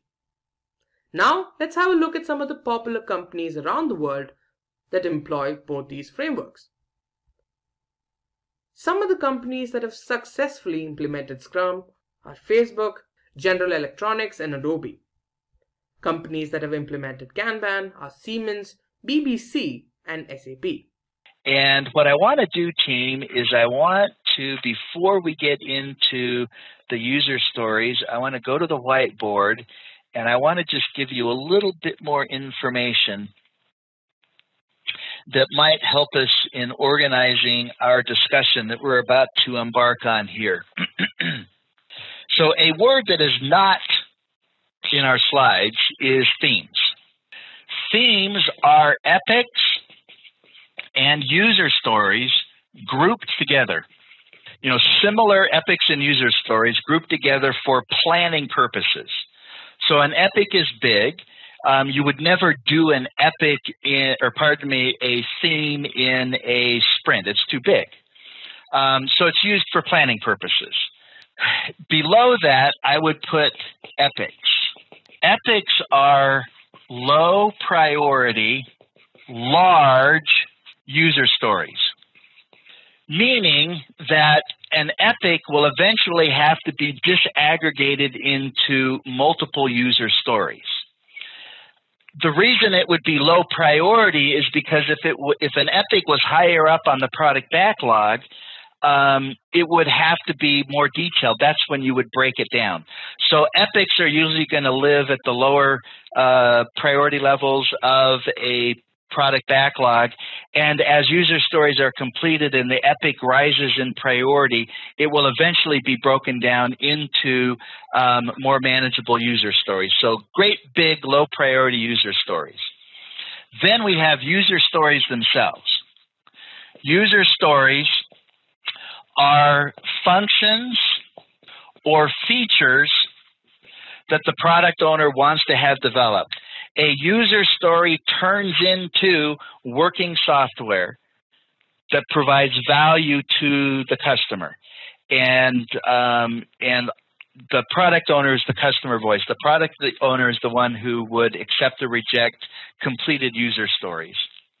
And then there are tasks. And a reminder, when we were talking about the sprint planning meeting, we said the sprint planning meeting is got two parts to it. The first part is selecting all of the user stories that are going to be included in the sprint, and then disaggregating each of those user stories into tasks. That's done in the sprint planning meeting, and then those tasks are the things that are actually then done when the work of the sprint begins. User stories can be estimated in story points or ideal days. Most teams favor story points. They might start with ideal days, but they will then usually end up going to story points. Tasks are estimated in ideal time, which is usually hours. Okay, so now back to our slides. So at the top left, a use case could be an example of a user story. So it's something that the user wants to do and how the system should support it. A use case could be select and pay for items in a catalog. Now that could actually be an epic or maybe a theme, because maybe it would get disaggregated into log on screen, catalog, shopping cart, and checkout. But so the use case could either be a standalone user story, or it could actually be a number of user stories that would result from it. Below that requirement, it could be a functional requirement, a technical task, or even a bug fix. So I'm going to go back to the whiteboard, and a product backlog is going to have a lot of user stories that come from the customer, right? Whatever the customer wants done. But the team may know that it has to do some development work in order for the user stories to even be able to work. You know, there's some system level non-functional requirements that need to be done. And so there could be tech user stories. And then, can you see this low? I can't see your chats, but then there could also be defect user stories. There could even be risk user stories. Now, what could happen is that the product owner ranks these in priority. So this one first, then that one, then that one. And the team says, well, the only thing is that we have to do some development work before we can actually do user story 2. And so what we really need to do is insert that before the second priority user story. And so the priority of the user stories in the product backlog, while it might start with just being, you know, simple functional user stories coming from the product owner, it will evolve until it includes some other things that are also considerations when it comes to priorities, because of, you know, successor, predecessor relationships, dependencies, and things like that are considerations. A user story, back to the screen, bottom left now, the user story can use a fictitious user or a persona to help the team or the team and the product owner to get an idea of, okay, who's going to be doing this function, what are they going to need in order to be able to complete the function, etc. So you try and come up with an actual, well, a fictitious, but a person who's actually doing it, to kind of get out of the realm of, you know, listing requirements and, you know, specs and things like that, and say, okay, what's the user experience need to look like? Top right, template. A portion of a user story is, let me back up. So a user story card is usually going to contain a brief description of the user story using some kind of a meta-language format, like we're suggesting right here. As a user or persona, I want this feature so that I can. So not unlike our estimating session here. As a frequent traveler, I want to eat grapes so I can be healthier. In the one that we didn't do, the inventory system, as a customer, okay, there's a user. I want to get cash back so I don't have to wait in line at the bank. Okay, here's another user story. As a consumer, I want the shopping cart functionality to easily purchase items online. And maybe that could be customer as well. As an executive, right, as a suit, I want to generate a sales report so I know which departments need to improve their productivity. As a buyer, so you can see I tried to come up with these different roles right here: executive, buyer, sales rep, etc. And that's the format. As a type of user, I want some kind of goal or feature, and so that's some kind of a reason. Below that, connect the dots by writing all of the user stories necessary to uncover the entire use case. So like we were talking about right here, if you want to be able to purchase items online from a catalog, that might be multiple user stories in order to support that use case. And so, of course, we would want to be able to connect the dots and see where all the user stories fit into the overall goal of the project or release. And the stories, excuse me, are grouped to form an epic or higher level story, so epic or theme. Stories can then be split into child stories or tasks, and so that's what we were covering before, right? So you have themes up at the top. That's the biggest grouping, if you will, used primarily for high-level planning purposes. So you have your themes, then you have your epics, which are large user stories low priority, and they're going to have to be broken down into smaller user stories. Like in the question that we had at the end of the last section where the product owner needed something done and the team said, well, based on the size of this user story, it's going to take 3 sprints to do. Well, a user story has to be small enough to be completed within a single sprint. So a sprint can contain more than one user story, but a user story cannot span sprints. So that feature or function that was in the question was probably more like an epic. It was something that would need to be disaggregated into smaller user stories, or perhaps it was more of a use case that would need more than one user story in order to actually deliver the overall use case. Let's see, as a product supervisor, I want to see an unfinished part list at the end of the day so that I can reallocate work the next day. Great user story description. Well done, Viraj. Did you hear that, team? As a product supervisor, I want to see an unfinished part list at the end of the day so I can reallocate work the next day. That is a well-crafted description of a user story. Now, here are some things that I want you to memorize. You were hoping I was done with the memorization part. So I want you to remember that we have to invest in our user stories. And I was going over to the whiteboard and I didn't change cameras, so let me do that. I recommend figuring out how you memorize best so that you can, well, not if you wanted to. What I recommend is being able to write out all of this stuff on plain white scrap paper in about 14 minutes, because that's the amount of free time you have in the tutorial when you're at the, or when you're taking the test. Exin does it a little bit different. You maybe won't have a tutorial. The only time you'd have a tutorial is if you were at a center taking a test.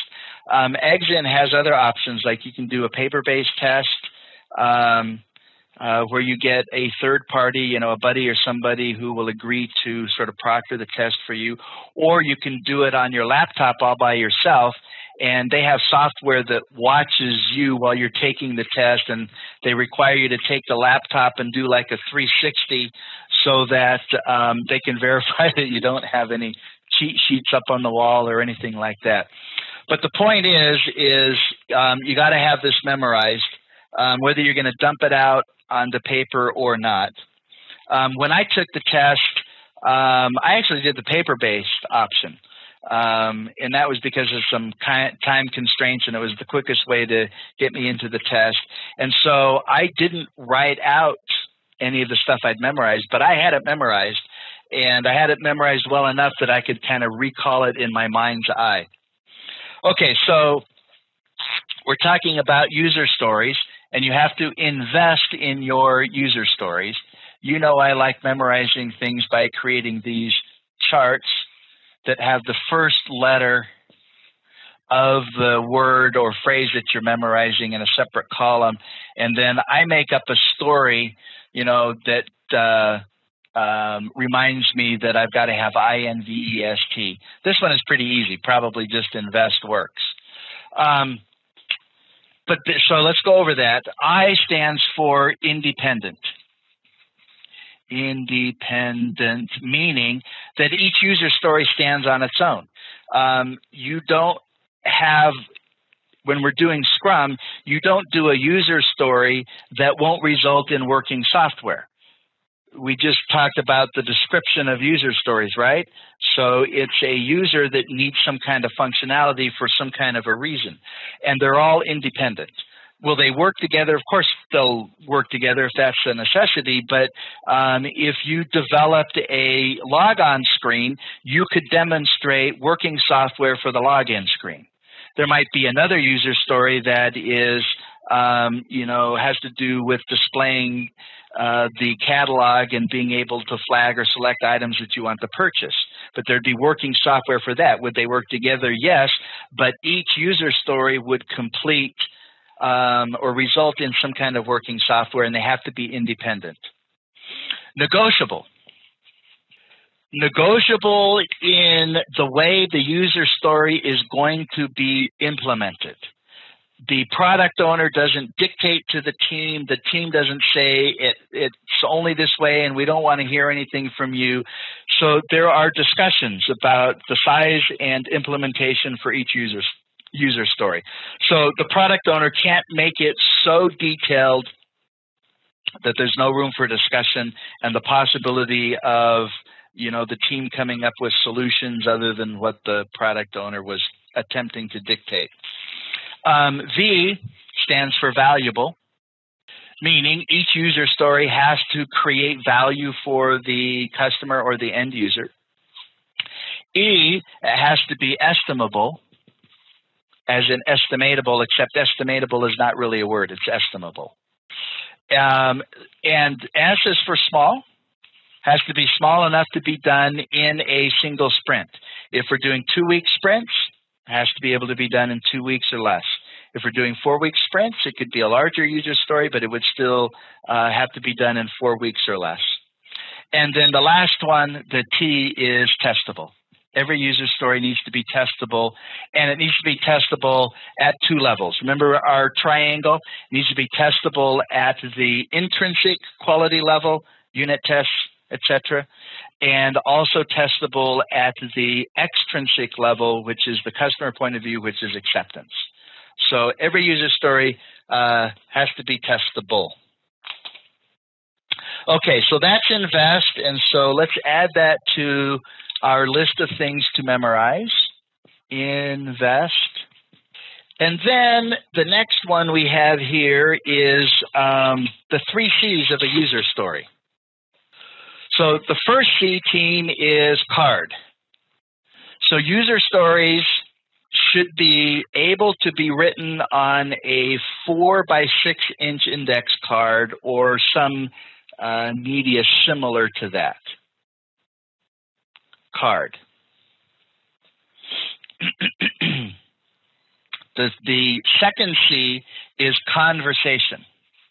The user story card is the item that is used for the team and the product owner to talk and discuss in order to make sure that the product owner and the team are on the same page when it comes to what is actually supposed to be developed and what it's supposed to look like at the end, which leads us to the third one, which is confirmation. Each user story essentially has to have acceptance tests in it itself.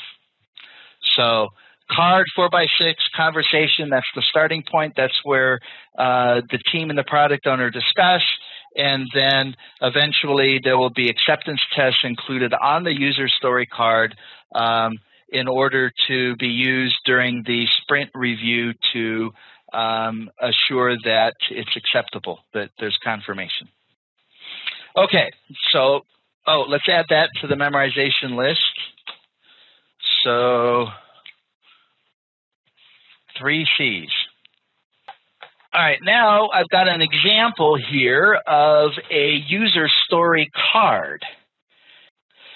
So we're looking right here.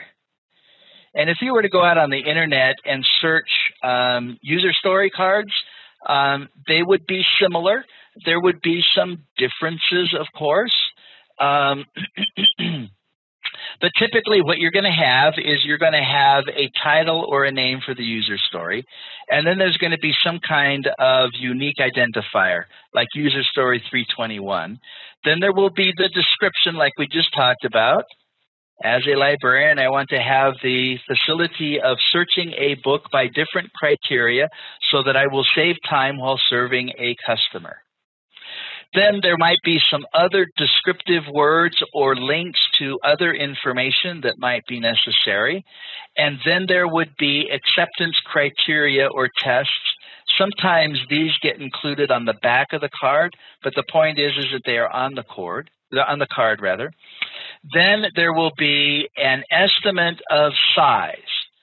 It could be ideal days or story points. As I mentioned, most teams do story points. That's more likely what you'll be tested on as opposed to ideal days. But, you know, we'll cover both so you understand the differences. There's probably, it's not listed here, but there's probably going to be a value point assignment.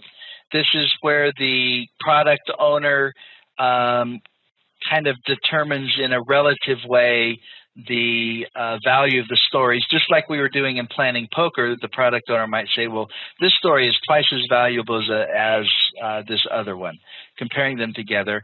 And this is what these value points are what's used to prioritize the user stories. That's supposed to be a V, as in value points. And then typically there's also going to be a indication. Sometimes it's just by colors. It could be words that has to do with, you know, where the story came from. Did it come from the customer? That would be considered a functional requirement. If it came from the team, that would be from the technical domain. I'm trying to write where from. You know, it's not me, team, it's the mouse. Clearly, it's hard to do that. That's from, where from. Here it's got customer, tech. You could also have defect. You could maybe have risk. And then there's also going to be an X factor, which would be some kind of word probably like stable, erratic, incomplete, something like that, to so that the team is designating the user story in respect to the amount of uncertainty or risk that's associated with that user story.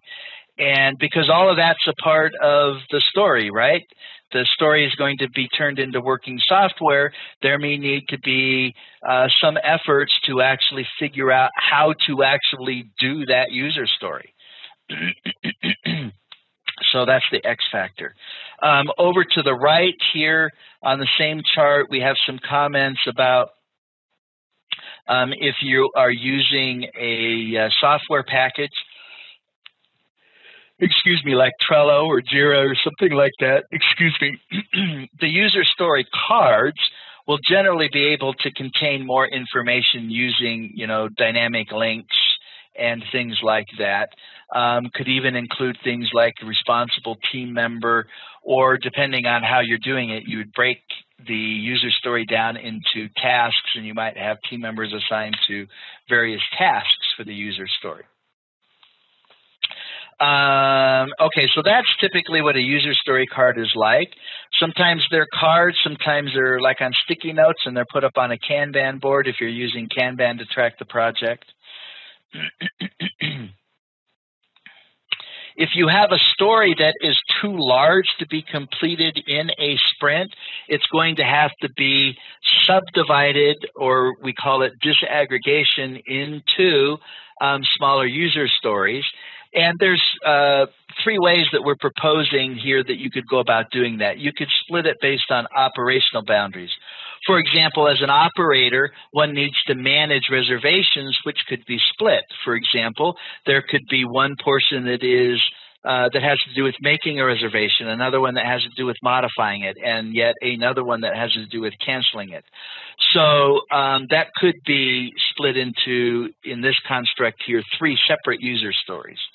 You could also separate based on exceptions or cross-cutting concerns. For example, in the beginning, develop only one main path, like accept repayment for a loan.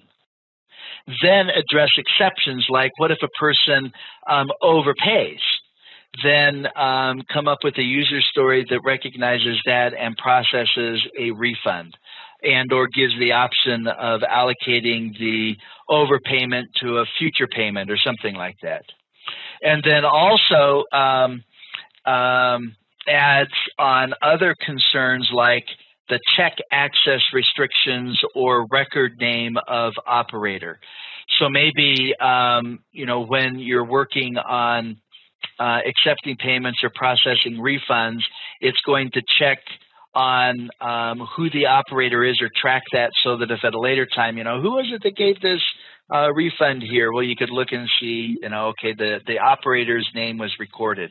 Or maybe you put some restrictions so that maybe not everybody is allowed to do a refund. And so you would have levels of users that have different privileges. Okay, and then down at the bottom, split based on data boundaries. For an example, as an accountant, one needs to enter balance sheet information, which could then be split into summary information and separately receivable details, or maybe you could have AP. So you could have different portions of the overall balance sheet activities that need to be done. So enter AR, enter AP, etc. Make sense? So just to kind of prompt you, give you some ideas about what to do in a Scrum project if you have the scenario arise where a user story is being estimated by the team and it won't fit into a sprint. It's too big. Now, when it comes to determining value for user stories, this is primarily owned by the product owner, right? And it always comes back to money, but money, the value can be looked at from different points of view. So new revenue, obviously, getting new customers and having them buy stuff. Well, below that, there's another consideration, incremental revenue. So somebody's in the process of placing an order, maybe there are some premium features that could be add-ons at that point in time, or maybe added later on. So you have an existing customer who actually buys more of or enhanced parts of the existing thing they already purchased or are in the process of purchasing. Retained value. So this is, retaining customers so that they don't go to a competitor. And then the bottom one is operational efficiency. How could things be done to speed up the process of whatever it is so that the cost of delivering the product is reduced. So this then leads us to a discussion about priorities, recognizing that there are some priority concerns that come from both the customer domain as well as the technical domain. And there are some prioritization models. If we look right here, there is value-based prioritization, and the hierarchy of that would be high value, followed by high risk, followed by high value, and then low risk, followed by low value, and then low risk. So, we might have written this a little bit differently, but that's value-based prioritization, and this is primarily the product owner with maybe some input from the team, just simply deciding what he or she wants done most, listening to the team say, well, there's some, greater risks with this user story than that. And so you'd probably want to persuade the product owner to take care of high risk stuff first, because that would have an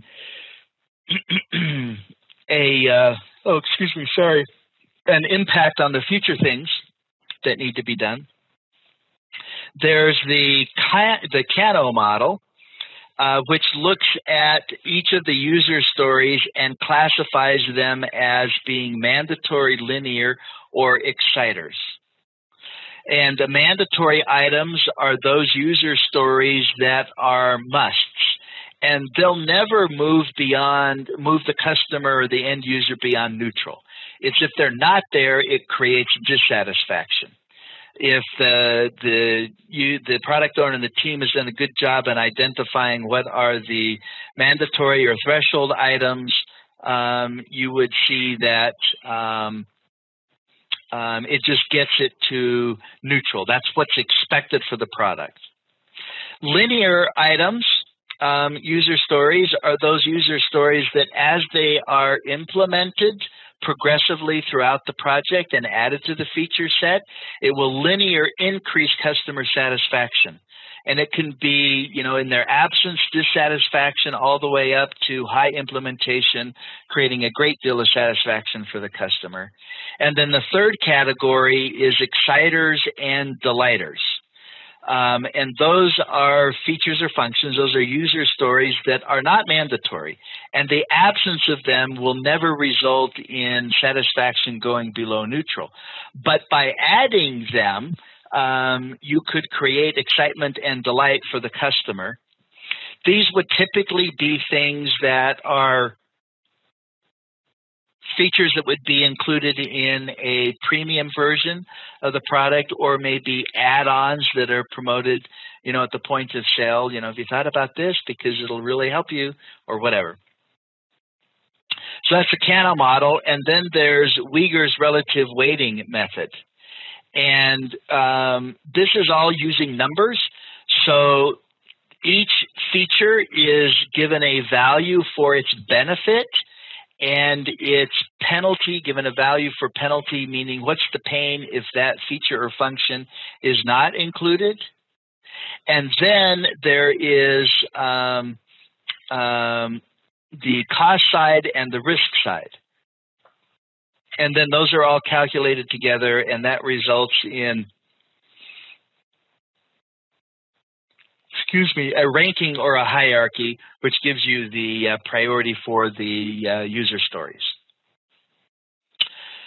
We also talked about Moscow, didn't we? Did we talk about Moscow? Moscow is another prioritization model. Must, could, I said that differently. Must, should, could, won't. Moscow, M-S-C-W. Must, should, could, won't.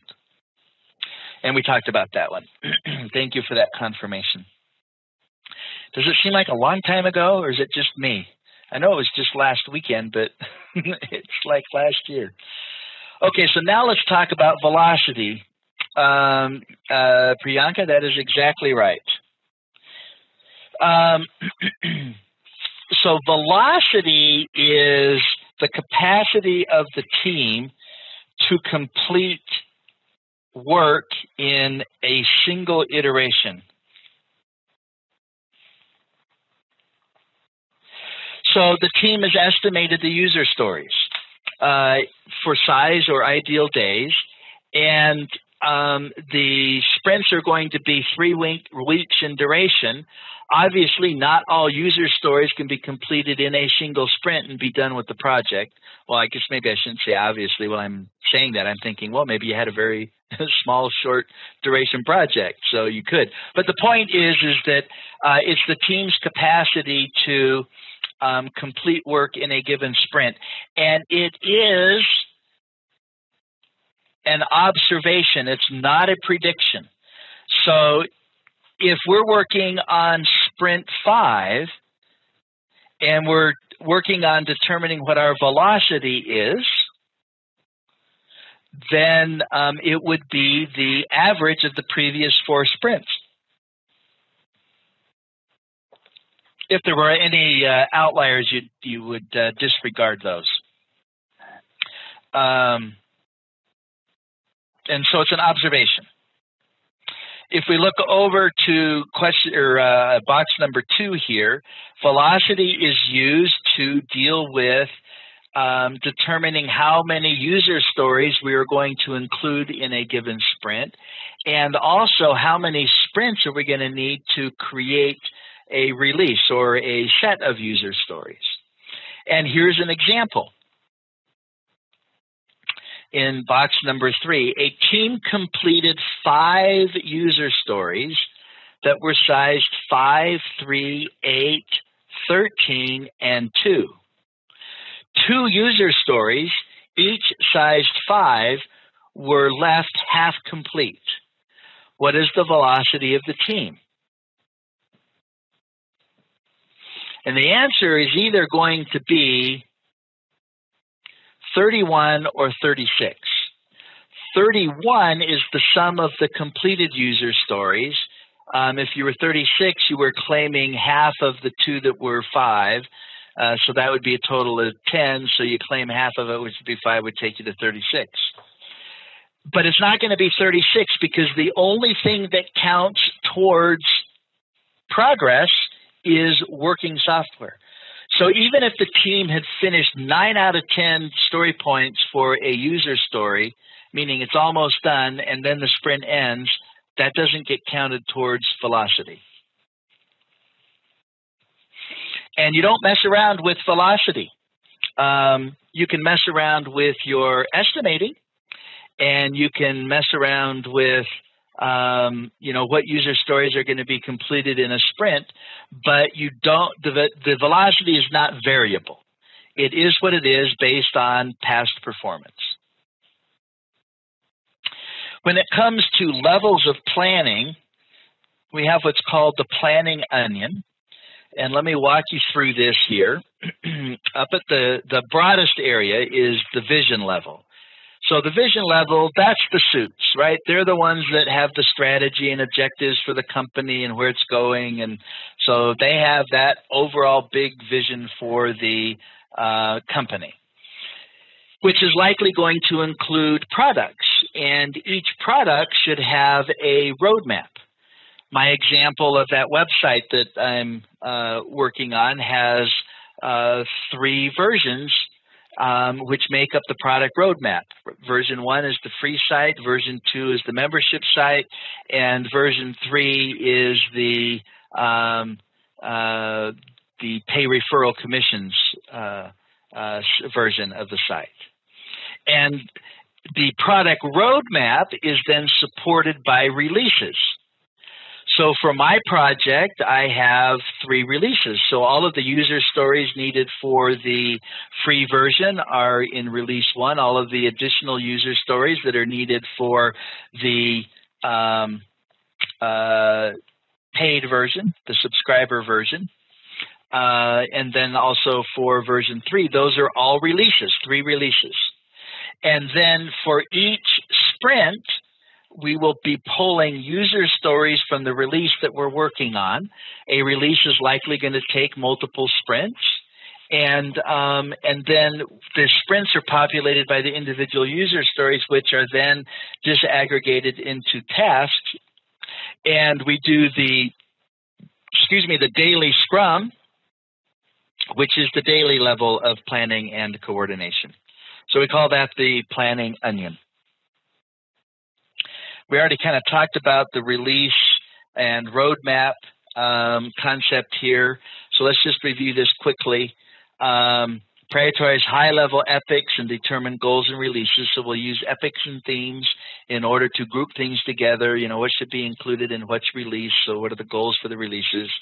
Then the first bullet point, establish goals of release based on market demand, regulatory needs, or customer expectations. For each release, you want to estimate the target stories. Repeat until the target stories are assigned an iteration length. It's blending some things here. Be able to estimate velocity and then assign stories to the sprints. So we keep estimating the user stories and we keep organizing that until we can do that. We can come up with an iteration length, a sprint length, and then figure out what our velocity for each sprint is, and then assign stories to the sprints. The next bullet down, iterate until the user stories and release date meets conditions of satisfaction. So that's definition of done or acceptance for the release. And try not to pack too much into a release backlog. So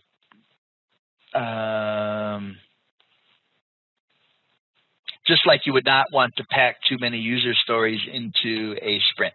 You want to have the timelines appropriate and what are included in the events make sense. Okay, so here's a bit more about release planning on this slide here.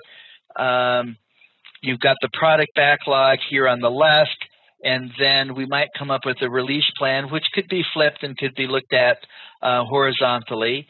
and you probably plan about 3 releases in advance, or at least you're doing more of the detailed planning on that. Because things are going to emerge when we do, sprint 1 that's going to help in sprint 2, and things that happen in sprints 1 and 2 that are going to help release 3. And then you've got, your subsequent releases where we're just doing very high-level planning. It's called rolling wave planning, where we do detailed planning for things in the future in tandem with doing high-level planning for things in the future. Did I say that right? Detailed planning for things in the near term in tandem with high-level planning for things in the future. And we talked about deciding as late as possible, I believe, meaning that it's better to actually plan the later releases for purposes of making sure we have more information, the most information available. Okay, so estimation. Let's start at the top left. The principles behind estimation. Understand the cone of uncertainty, which is an estimate or best guess to begin with, and then progressively becomes more accurate. In fact, let's just take a break and look at the cone of uncertainty. So at the very beginning of a project, there's going to be a high level of uncertainty. If I were to draw this chart, I would make it a little bit more like this. So clearly, you're going to de-risk the project as early as you can, and then eventually all risk disappears when the project is done. Risk is uncertainty. Okay, below that, the only estimate that matters is the one given by the team. Supported by this comment here, nothing is impossible for the one who doesn't have to do it. So the product owner is like, team, come on, you can do this. The team's like, no, we know what our velocity is. No, the product owner says, I'm telling you, there's no way that that can't be done. I know you can do it. I trust you. I believe in you. But the product owner doesn't have to do the work. Okay, top right, overestimation and underestimation is always going to be an issue that we deal with. It's more likely that we will underestimate than overestimate. And by looking at our velocity from iteration or sprint to sprint, there could be some information that is showing us that we're underestimating, for example, meaning we're thinking the user stories are smaller than they are, and that we can get, a certain number done in a sprint, and then there's a fail. Well, that would mean then that would be discussed during the retrospective, and then we would do something different going forward, which might include doing some re-estimating. Scrum estimating is not necessarily more difficult. However, Scrum exposes bad estimates sooner, which is a good thing. When we were doing our planning poker, you could see that the first time as a team, we didn't know each other. We didn't know everybody's thoughts and concerns. And those kinds of things, get shared and absorbed as a project goes on. And so there's a higher awareness of that. So what we would say is that using estimation techniques, Scrum estimation techniques, might be more inaccurate at the beginning of a project, but they will quickly become very accurate as the project advances forward. Let's see, there's a question here. Can velocity be increased over a period of time for the project? Yes, it can. Now, it's not that it will increase if the team is learning how to work together better and better.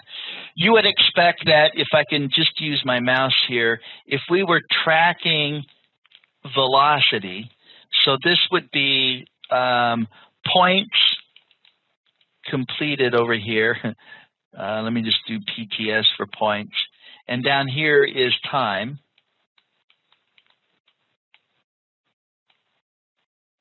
and we go from sprint to sprint, right? You would expect that maybe, the first couple of sprints, the team would be learning how to work together, and there would be a steep curve, and then it would kind of flatten out and maybe have, a slow rise going forward as the team emerges as a high-performing team. They get better at their cross-functional behavior. Somebody's sick, the team just keeps chugging along. Other things, oh, sorry. There, I bumped a thing on my screen there. So the team, learns how to work better together, and their estimates become more accurate, etc. And you would expect a high-performing team to have a result like this for velocity, where there's quick improvement, and then it kind of stabilizes and then begins to tick upwards. Okay, we talked about the cone of uncertainty. Let's talk about ideal time. When we do estimating for user stories, we do it in ideal days. When we do estimating for tasks, we do it in ideal time, which means hours. I think that's on the whiteboard, or it was on the whiteboard. Oh, it was on it. So ideal time is the amount of time it takes to complete a piece of work.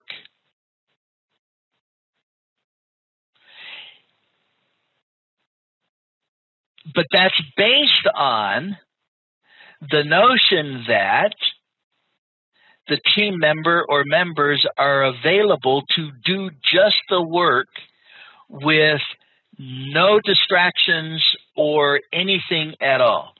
So assuming that Priyanka could sit down at a keyboard and code for 8 hours without taking a break for lunch, no phone calls, no discussions, no meetings of any kind, just work 8 hours, how much could be done in that 8 hours by Priyanka? That's what ideal time is. But the thing of it is that there is no such thing as somebody being able to spend every minute of every day only doing work. There will be distractions. So it has to be converted into elapsed time. Now, we don't convert it to elapsed time at the user story level, but we do convert it to elapsed time when we are dealing at the task level. And what that looks like is, for each team member, you're going to have to do it separately, because some team members have more distractions than others. Some might have other duties that pull them away. Whatever the case may be, you determine how much time in a given day a team member is available to do work. So say it's 5 hours out of 8 for one. Maybe it's 6 hours out of 8 for another. Maybe it's 4 out of 8, but you figure out what it is, and then you take the average, and that average availability is used then to convert ideal time into elapsed time. I should have circled this box here because we talked about this as well. And then I already mentioned this here, only considers actual work time, not the distractions. So that's the concept of ideal time. When it comes to story points, it's different than that.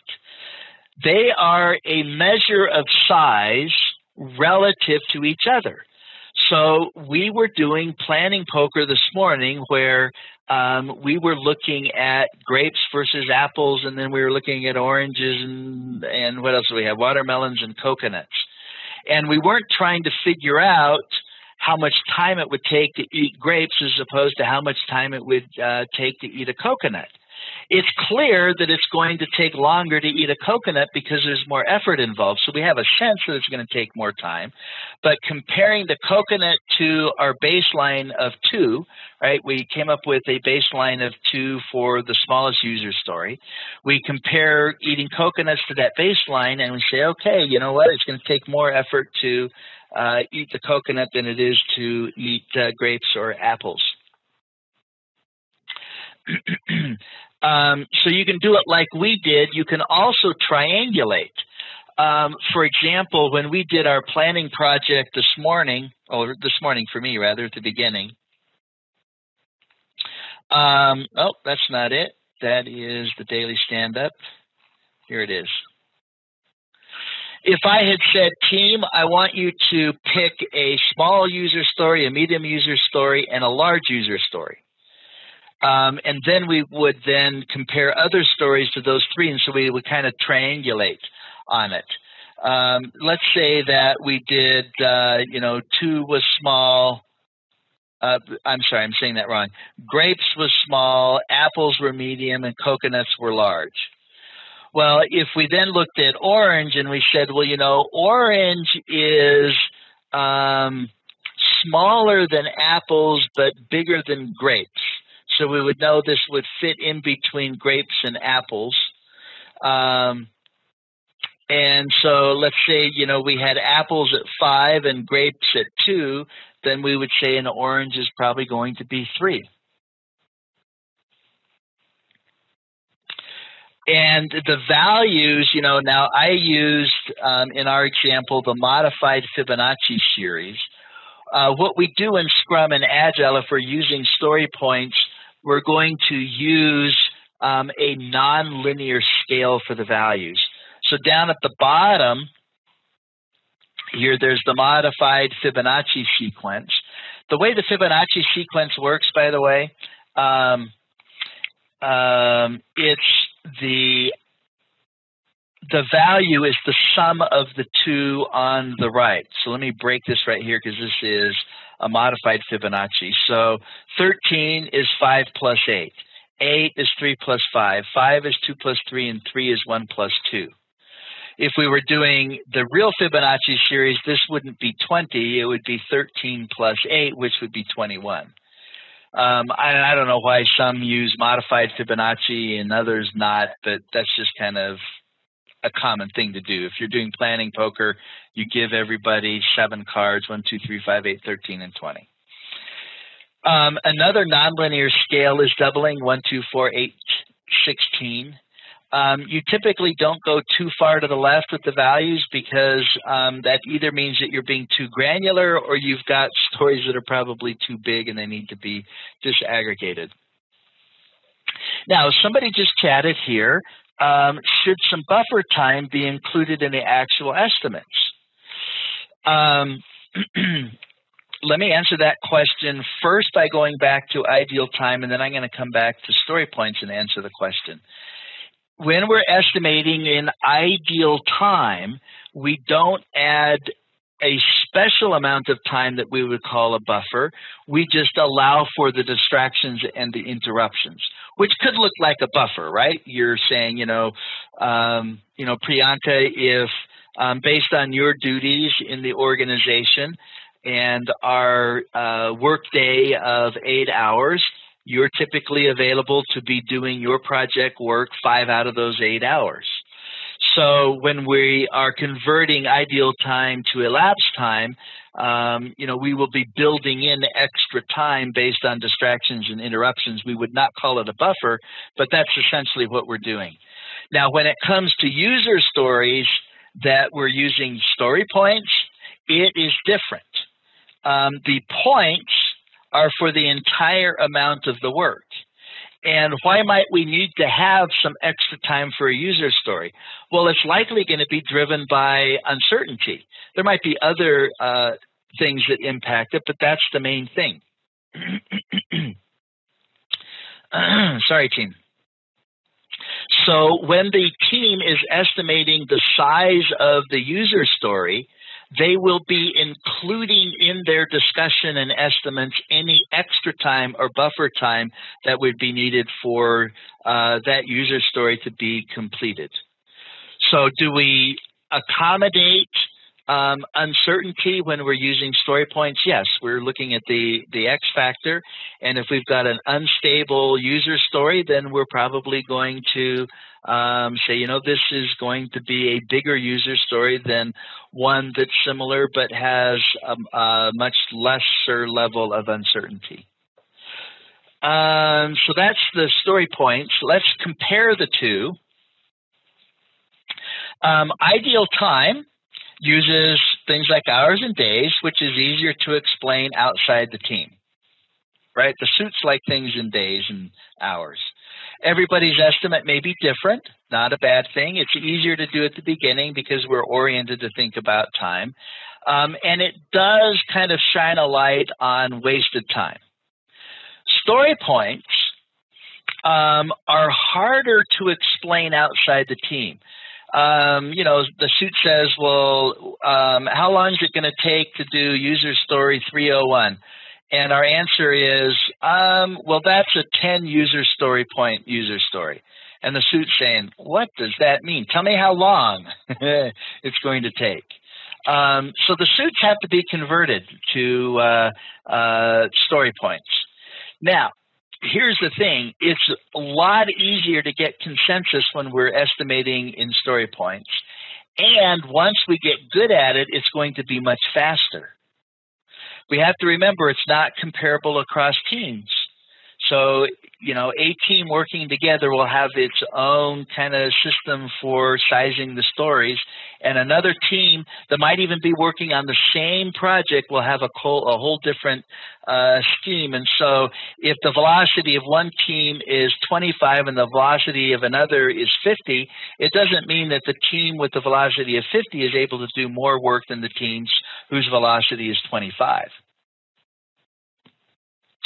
And we did, when we got our day going, we started with a planning poker exercise. And so, we used all of the team members. So we selected the team. The product owner was there to answer any questions. The team discussed each of the story cards and then decided what their vote was going to be. And then everybody voted at once. If there were outliers, they were discussed. And the reasons for that, those variances, those outliers, were then part of the discussion. And then we did another round of voting. And we would keep doing that until we had our estimates converge or we reached consensus on them. Okay, so advantages of planning poker: it's fun, it's quick, it gets the whole team involved, the team understands a little bit about all of the stories, everybody contributes his or her expertise, and the discussion during the estimation provides clarity in the direction approach and even a bit of design. If we were in the same room team and we were doing a planning poker activity like we did at the beginning of our day together, we would be able to, model it a little bit better. Or if we tried to unmute everybody, but you could hear the background noise. I've tried doing it, it doesn't really work. But you get the idea that if the team's discussing and things like that, you would actually get to the point where your estimates would converge and the team would say, okay, this user story size is, whatever it is. Okay, so we need to wrap things up for the day. So we are ending right here. And that means tomorrow when we get together, we're going to be doing slide 20, or starting with that, which is affinity estimating. And let's see, affinity estimating, we go through that. We're going to talk about tracking progress using information radiators. And then we're going to talk about what we do when we find variances between the plan and the actual results. And then we'll have our quiz. So we're almost finished. I think we're good on time. Hello learners, Simplilearn brings you a Certified Scrum Master Certification Training course that is the ultimate resource to equip you with the knowledge and tools you need for success. You can find the course link in the description box below to learn more about this course. Now let us look at a typical scenario of an organization where the need of user stories would come in. So looking at this scenario, so an organization would have a scenario where the existing products are sold very well in the market, and they may think about introducing new product, or they may think about introducing a new feature or functionality to the existing product. So the scenario what we are considering is, it says our previous product sold really well in the market. Now let's think about new products. So we'll need to make sure we can understand the requirements and fulfill the requirements. Now, how do you do this? So how are you going to understand the consumer requirements, user requirements, and how is that going to help the user to accomplish the requirement and fulfill the need, whatever it's required to be fulfilled? So user story helps. One who understands the user stories would look at the perspective of the users, and these user stories provides those insight towards what user would exist. So as we go through, we will understand in the perspective of the users, their requirements, and how user stories helps in terms of fulfilling those requirements. This requires certain amount of visualization. Let us see what it is. So what are user stories? User stories are an agile software development project management tool that provides users with simple natural language explanations of one or more features written from the end user's perspectives. So for a given product, we may have many end users. So we may develop an application within an organization and use that application for an organization. That is one scenario. Second scenario is we create a product, we sell it, and employees of our customer organization will become users of those products. These are the two scenarios. So having these scenarios, what kind of product it is, what is the objective of this product which is going to fulfill. So let me assume an HR application which is used for submission of claims from the employees. So what is that requirement? So this application should accept the claims submission from the employees of the organization, and then that needs to be processed and the claims needs to be cleared. Now what will happen now? The user community, if you visualize, there is an user as an employee of an organization who submit claims. So there is an user in the finance perspective who is going to deposit the money. Similarly, there is an user who is going to approve. So many such user interfaces, we will see the existence of the roles of users, we will see who would be using these particular applications. So in their perspective, there should be an interface provided, there should be some privileges provided through which they would do their transactions and activities. When we write the user stories, we don't write them in detail. So a user story doesn't go in detail, it just mentions how a certain type of work will bring value to end user. So what is this role specific end user would be doing at that particular role in this particular product? What is the transactions involved? So the end user in this case could mean external end user or even internal customer or colleagues within the organization. So looking at these points, if I look at the same application, HR claim processing application, who are these internal users? The employees of organization. So who are these external? Maybe the people who sold this particular application to our organization. So they have installed it, they manage it. There is an administration role for this particular product. That is a role. Similarly, another set of internal users, maybe someone who is like from finance, from HR. So in each of these roles perspective, this particular product should provide the interface, and then there should be a transaction in their perspective, which is very important. So user story should explain this in very brief so that it helps in terms of visualizing what kind of interface has to be provided and why would this particular role use it. That is very important. So user stories also form the building block of agile frameworks like epics and initiatives. So what is this epics? What is this initiatives? Let us look at it. Now epics refers to the group of user stories where the large amount of work broken down into user stories. So many user stories together forms epics, which will provide certain insight towards how these user stories are connected with each other. So similarly, initiative refers to combination of multiple epics forming that initiatives. So which is very essential to group. So managing perspective, it will become easy, and also looking at the objective, what is that particular group of user stories, group of epics are going to accomplish. So user stories can also help ensuring that team work to goals of the organization through epics and initiatives. It should be looking at that objective exactly, what is the directions we are getting into and how these combination of user stories. So as an employee, I'm submitting my claims. So what is that required in that user's perspective? There should be a story. So I, as a finance person, I'm going to clear these claims. I'm going to pay the money, deposit the money. So that particular role needs certain interfaces, and that visualization requires how this interactions happens. So user story should help in terms of understanding those. So the requirements for making user story a reality are added later after discussing with the team. So we made a user story, we created a user story. it doesn't end there. So there needs to be a discussion which happens further to decide, yes, it is a valid user story. So this will also help in terms of prioritization, which needs to be taken up first. So user stories are recorded on post-it, notes, or an index card or a project management software. And this would help in terms of prioritization or for tracking as well. So what is the advantages of user stories?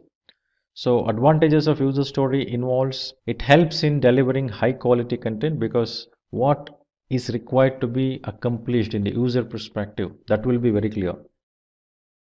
Eases collaboration with team members because finalization on the user stories and understanding of the user requirements would happen after discussing with the team members.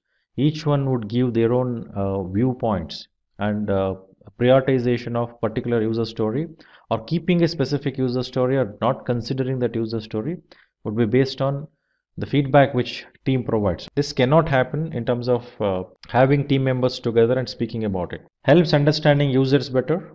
So user roles are discussed, users requirement is discussed, and what is that they're going to accomplish through this user interface, that is also discussed. So user role is understood, user requirement is clearly understood by writing a user story. This will also help in improving transparency because since the collaboration is happening, since the user story is not just taken just like that, the discussion happens and that will have an interaction and collaboration. So definitely improves transparency. So now it reduces risks. So when I say risk, it's obviously uncertainty. So it reduces risk because the clarity one would have about the requirement of users. So accordingly, the features, functionality of the product are defined so that they can fulfill those user requirements. Then supports iterative developments. As I mentioned earlier, the collaboration, the transparency, everyone working together, and in the agile perspective, user stories, epics, and initiatives gets into the specific iterations only after this discussion with the team members and after prioritizing it. So the user story will be there in the product backlogs, which will be prioritized based on that particular scenario of requirement in agile scenario. So as when we say agile, it's quite obvious we need to be flexible to the changing scenarios. So since we're working together and when we go for an iterative mode of approach, it is quite obvious we're going for it to get adopting to the changing scenario so that we can select that particular features functionality by pulling that particular epic or user story as a priority in the given list. So that prioritization making will also become easier. Focuses on vocal communications means lot of interactions happens while discussing on user stories. So since people are doing it vocally, so there is some personal touch also established, good collaboration can get established. So user story also provides that visibility because of that people working together in a collaborative manner. Invest in user stories. So what is invest? So investing in user stories. So what does that mean? So it is a concept that helps creating meaningful user stories. So it stands for independent, negotiable, valuable, estimable, sized appropriately, testable. So when I say independent, so whenever we write the user story, that should be self-contained, if at all possible, to avoid dependencies on other user stories. So it should be independent of one another so that each of them can be developed and delivered separately. So negotiable, so when we say negotiable, user stories can always be changed or rewritten. So at any given point in time, so we should be able to do that modifications required.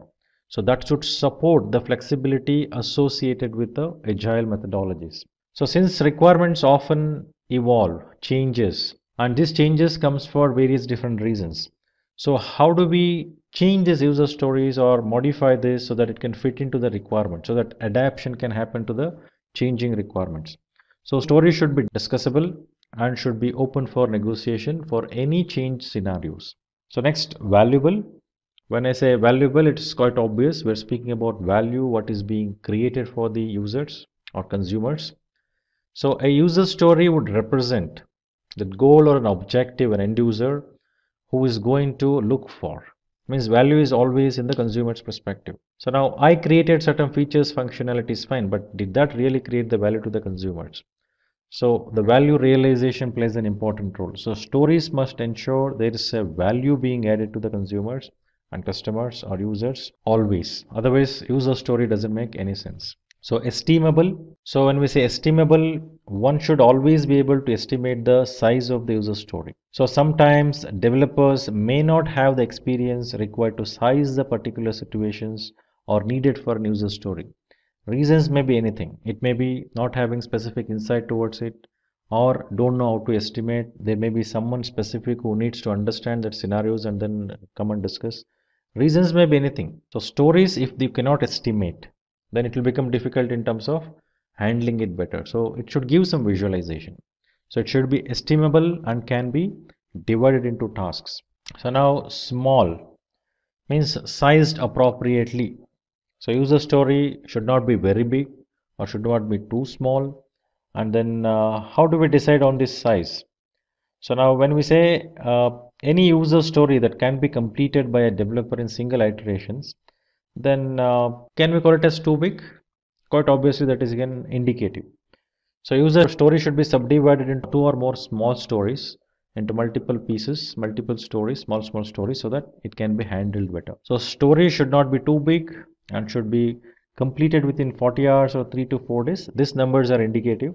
So not necessarily you should be fixing with this number. So just an indicative to show you that what would be the focus when I say user story, in what is that effort it would take to accomplish that. Now testable. So when we say user story is testable, one has to ensure that development is complete and has been done correctly. So means once you create a user story, so that needs to be articulated in such a way so that it becomes measurable. When I say testable, obviously there should be metrics, a target metrics which can be created, which will help me to state, yes, this particular requirement is accomplished. So they should have an acceptance criteria that can be tested to check if they fulfill the customer's need. So then how to write user story? This is very important point to look at. So how to write the user story? So writing user stories comes up with a specific template with a simple language. So what is it? So now as a role, I want to so you keep filling it. So typically role means what? The specific user role who would be using that particular product and their requirements which are being fulfilled. So that is the role. The name of the role we are going to put it here. So the role refers to an individual that would be interfacing or interacting with the system. Now want to, when we say want to, the want or action which represents the behavior of the systems. So what is that it's supposed to do? This action would be unique to each user stories. Now so that this refers to the benefits or results that non-functional and external to the system. As a result, what would happen? What is that we are trying to accomplish out of it? So let us look at an example. How does it look like? As a CEO, I want to track my subordinates' progress to ensure organization's goals are met. Similarly, if we take the reference to those examples what we discussed earlier, like we took the example of HR portal, so claim processing requirement. Now this can be same user story. As an employee of an organization, what can I write? So as an employee of this organization, I want to submit my claims online so that claim processing will become smoother, easier, faster without any errors. So that can also be a user story. So it gives certain visualization. What kind of users are there and what is that they need. So the moment you write the user stories, you should visualize that role. It is very important. So there is 3 C's of user stories, which we call it as card, then conversation, and then confirmation. So when we say card provides a written description of the user story. So what do I mean by written description of the user story? So same thing, the user story what we just saw as an example. So that can be written on a card. So this will help in planning and estimating. So that will also gives that visualization of users and their requirement so that can be articulated further and also estimated so that it can looked in the perspective of invest. What is invest? What we discussed. So it is independent, it is negotiable, it is valuable, it is estimable, it is sized appropriately, means should not be too big, too small. The examples what we saw was appropriate. and testable. So now when we see this particular user story, is it fulfilling all those points what we discussed in invest? That is very important. Now this card, whatever the description is provided, should elaborate on that very clearly. So then further what happens? Conversation. After the user story is written in a card and given, and it is shared with every individuals who is participating in that conversation. So then there will be discussion. So conversation represents discussion between users, team, product owners. So this helps in terms of whatever the user story is written, is it making sense? Is it in line with the user's expectation? And at the same time, whatever the understanding we have, maybe as a product owner or the team member, a developer, is my understanding correct? Then user perspective, so whatever the user story is written, is that user story is speaking about the requirement which needs to be fulfilled as they require. So this helps to build a shared understanding between all those individuals so that there is no confusion further. So once people converse together, once the stakeholders converse together, then you will confirmation. So this represents the condition that need to be satisfied to ensure that the story meets all requirements. So you are confirming. So all the stakeholders are agreeing to that. So firstly, to summarize this, 3 C's refers to card, conversation, confirmation. Card provides the user stories which actually represents, as we took an example, so which will capture that, so that it also fulfills the thought of invest. Then conversation is required to understand what is this user story speaking about. Is that a real requirement? So confirmation further in terms of confirmation from users as well as all the stakeholders before you go and develop or execute that. So what is life cycle of user story? So when we say life cycle, so we may require to understand a life cycle starts when you conceptualize, when you visualize, when you say this is what we may require to accomplish. So there should be conceiving, someone should conceive that idea. So it may be related to a problem, it may be related to a specific product for an opportunity what is seen. So whatsoever the reason it is, there is a scenario where something is conceived. Trigger may be a problem, trigger may be some issues what is being faced, trigger may be an opportunity what is seen. So then the initiative, the trigger which actually push towards creation of the requirements and user stories. So the life cycle of user stories starts from there. So how does it go? So it involves right from the point pending to do, then discussion, then developing, confirming, and then finished. So when I say pending, I'm basically saying user stories in their most basic forms, where they are created after communicating with the user and the project team. These acts as the reminder for further discussion. So first level of understanding on user stories in the basic form, so which will help in terms of further discussion and taking a call on that. So will there be a possibility that this user stories will be modified as we progress? Answer is yes and no, both. So it may be modified, but discussion is further which goes on from this basic understanding of that particular user story. So further discussion is to elaborate on that, make sense out of it and confirm. So then after discussion with the stakeholders, users stories that need to be addressed are decided and put into sprints. So in between the point where we said pending to do, so in between this there is a lot of discussion, so where decision is happening here. So decided and put into sprints means there is a prioritization also which is happening. So now discussion. At this stage users confirms the requirement and acceptance criteria.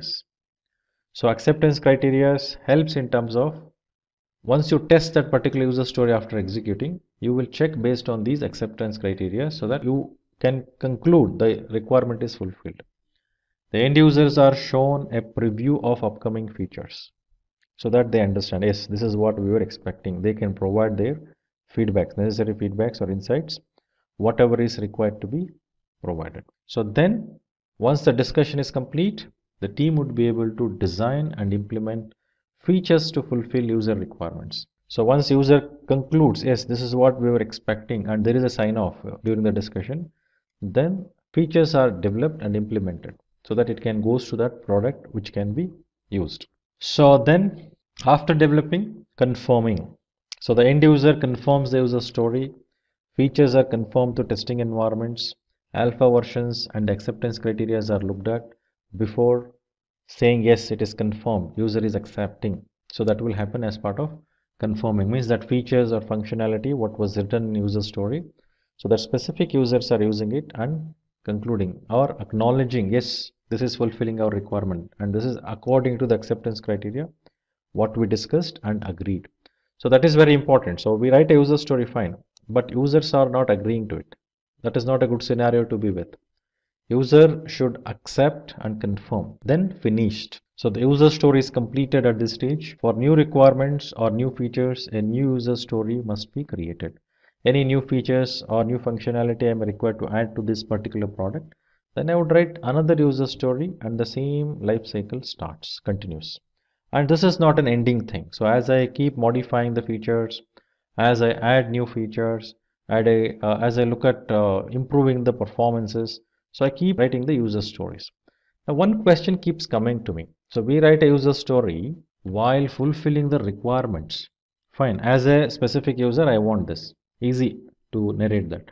So how are we going to look at a scenario where there is an improvement of something?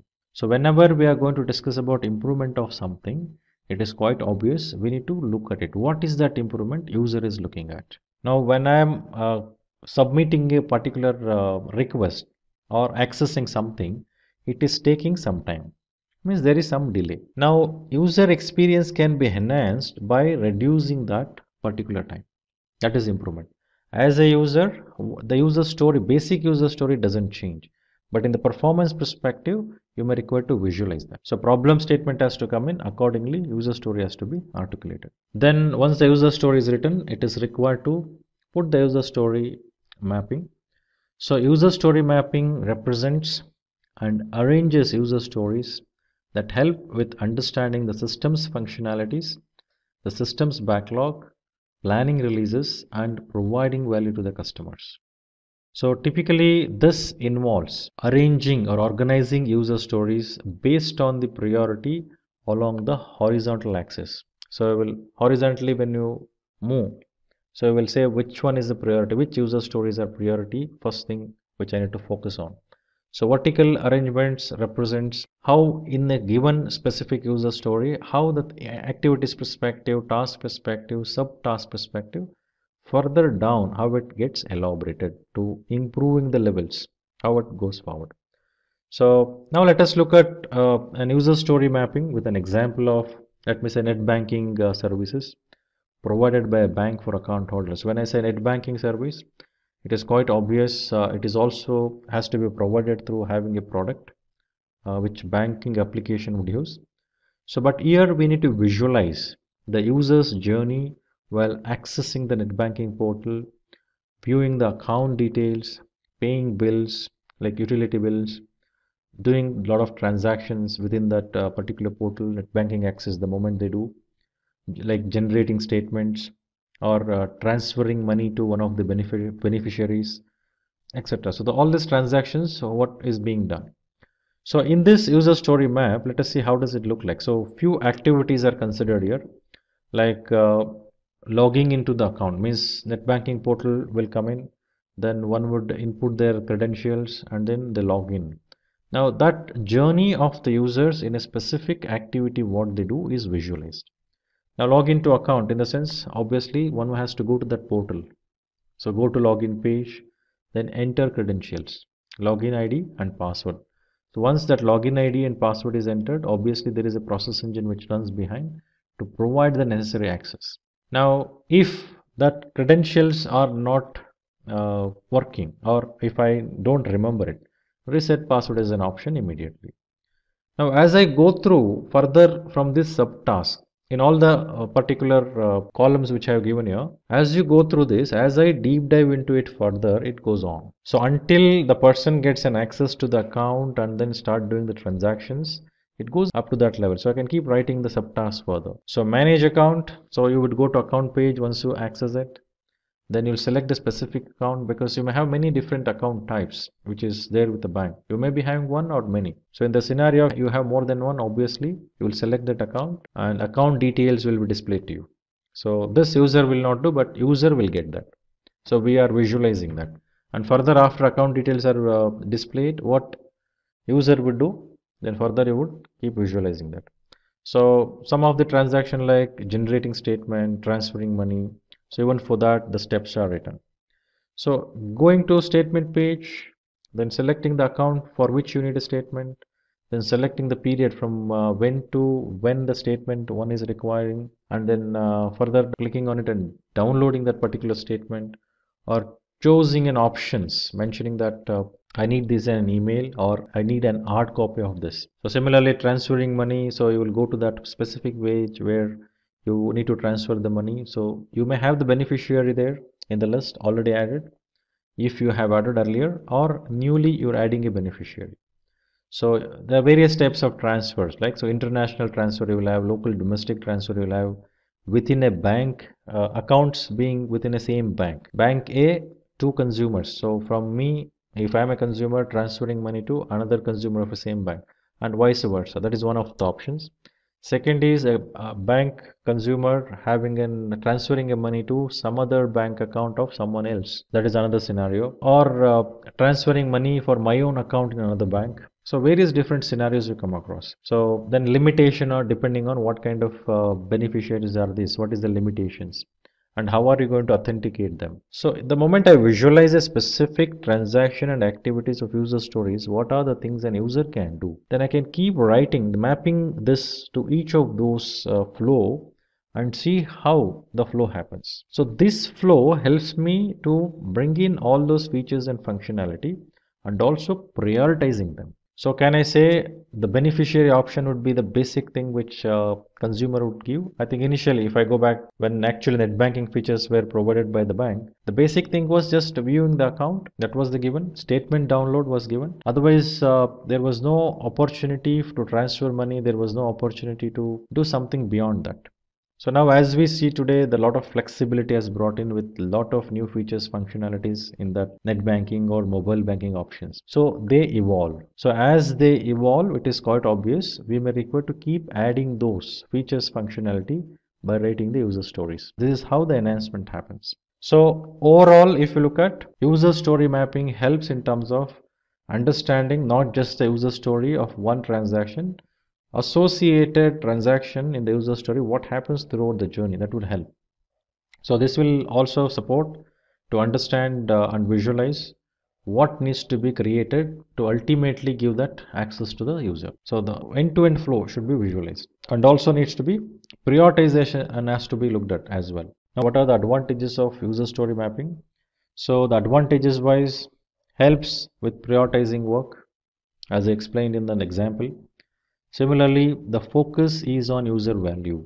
The moment I click on web page www.abcbank.com, now the bank page will come. I will have an interface of login. I will go and click on login. Now from the point I open a browser and input that URL and then click on login, and login page comes in. How long it takes? So there are many things which is involved. The browser things are involved. The system from which the person is accessing is involved. So removing that part. So thinking that both of them are working well, and what should be the response from the server where this particular website is hosted. That experience needs to be looked at. So that's how you look at a user value in that transaction. Now once I put a credentials, now how quickly the authentication happens. What are the checks the bank portal does to ensure that the person who is logging in is a genuine user. Is it just a password? Is there any CAPTCHA codes? Is there any OTP sent, or is there any secret code the person has to put in? So likewise, many things are involved while giving that experience to the user. So and today's user, if you just put in various different checks points, they understand because they are well educated. So why all those things like CAPTCHA or OTP scenarios came in? So these came in because more and more informed the people has become, then their ability to hack also improved. So more and more levels added to ensure that only that genuine user will enter the user account. Similarly, when you visualize any product and user journey in the user's interest, what are the things which is going to create value, that needs to be understood. So only that experience will help for the user to realize the benefit. Then roadblocks are highlighted. So as we visualize this journey, so this will tell me, so what would stop me to move forward? Is there any concerns? Is there any constraints? Like for example, if you want to activate a beneficiary, but for some limited period, you can only send the limited amount of money. Why is that done? By chance, if the beneficiary is added by that individual who is not a genuine user, so we are actually holding it, right? So by the time that freezing time, whatever is given, so by the time the message goes to the actual consumer, telling that there is a user activated like this, and if at all, if it is not a genuine user, obviously the person can call to the bank saying that this is not the beneficiary which I have added, there is something which is not correct. So they are giving that space. So how did they visualize this has to be done? So as we looked at the journey of adding a beneficiary, it's quite obvious. When beneficiary is added, if by chance someone who is not authorized adds it, so who is going to disbenefit? Obviously user will be disbenefited. So that blocks, that constraints are visualized. Similarly, in making or creating that features functionality, what should be the basic features or in the product should be ready. Only then I can add this feature. Even that will be visible, right? So roadblocks will be highlighted and that those will be made visible so that easy for you to move forward, prioritizing and ensuring that it goes in the flow required to accomplish that value. So then ensuring team unity, because everyone will have a visualization, user stories and mapping reads a lot of discussion, brings the people to have a common understanding. So obviously that unity, the collaboration would come in. Focus on constant improvement. So improvement is the key. Whatever you do, you have just adopted a waterfall methodology, you have just adopted an agile, you write user stories, you raise epics, you bring in that various different methods to do something, whatever you do, whether it is a product or a service or a process or a specific transactions, tasks, reports, whatever we make. So all that should help in terms of identifying the opportunities for improvement and making that improvements. That is very important. Hello learners, Simplilearn brings you a certified Scrum Master certification training course that is the ultimate resource to equip you with the knowledge and tools you need for success. You can find the course link in the description box below to learn more about this course. So explain Agile in brief. If this is the question, what would be the typical answer? So the term Agile refers to ability to move quickly and easily by becoming more flexible and adaptable. So most of the times I have seen people say, whenever I ask the question what is Agile, they say Agile is a methodology. The term Agile itself is not a methodology. It actually refers to this flexibility, adaptability. So all those methodologies which are there defined for Agile, for example Scrum, so they have an approach towards to become Agile and do the projects in an Agile way. So this requires adoption and adoption of continual changing scenarios in modern dynamic business environment, which means the flexibility and adaptability is required because of the changing business environment, the dynamics, to quickly adopt to that change, to become flexible. Agile approaches are required. It is very essential for organization to become agile for their sustenance and growth. There are various agile methods and practices that focuses on iterative development. Typically, any agile methodologies follows iterative approaches. Requirements and solutions are obtained through self-organizing, cross-functional teams collaborating. So collaboration is very important. Any of the agile methodologies we come across, we speak about cross-functional, self-organizing teams. So this is the basic details one should know when they hear the term agile. So question number 2, explain the difference between a traditional waterfall model and agile testing. So when we say agile and waterfall, it has two different dynamics altogether. So agile model is a continuous iteration lifecycle model for developing and testing software, whereas waterfall is linear sequential lifecycle model for developing and testing the software. So similarly, the rigidity. So agile methodologies is flexible way of building a software which provides a lot of flexibility. Whenever there is a change, adopting to the change will become very easy, adapting and adopting for the change scenario. Whereas in waterfall methodology, it is a bit difficult, it is rigid. because it's very much structured. Any changes which comes in, adopting that and changing things to according to the change dynamics requires changing many things, which makes it very tedious and rigid. So thirdly, collaboration. So agile model is highly collaborative. That's what it approach considers mainly towards software development, where involvement of all the members like customers, maybe the team members, the project managers. So their active involvement is very much required so that things can be handled better. So whereas waterfall model generally don't insist on that. So it is least flexible and follows sequence of steps which are predefined, and that doesn't allow the team to collaborate. Even the collaboration happens, it will have a limitation because everything is defined and one has to follow it and comply to it. There is no opportunity or options to change anything so easily when it comes to waterfall model. Then processes. The entire process of development is divided into iterations which are of short period, so that in each of these iterations the working piece of that product will come out. So in waterfall approach, the software development process is broken down into several phases, sequential phases, linear phases. So things which has to be delivered in each of the phases are very well defined, and accordingly it happens. So changes may be made even after the initial planning is completed. In agile approaches or in agile, whoever follow agile, it is easy to adapt to that change scenario. Whereas in waterfall approaches, development requirements cannot be changed once the project development begins. It will become difficult because everything is defined in a comprehensive way, detailed, so that small changes may impact other parts of the products or descriptions which is defined. So software development is a collection of many different projects which can happen in agile, whereas waterfall software development is completed as a single project or deliverable. So testing is performed in same iterations as programming or building. So within that iteration, since we build the working product, all the testing will be done within that, so that one would be fully informed about that product which is being developed in the iterations, so that users can give the feedback quickly.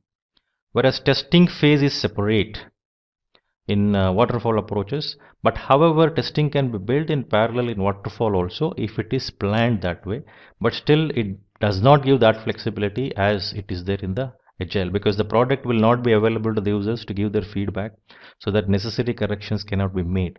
So whatever testing reveals in waterfall methodologies, the corrections will be done by the team limiting to their understanding, whereas in agile, since users are very closely involved, working model is ready. So the feedback is straight from the users in their perspective, so that corrections can be made, and ultimate product will be very much useful to the people who are going to use that product ultimately.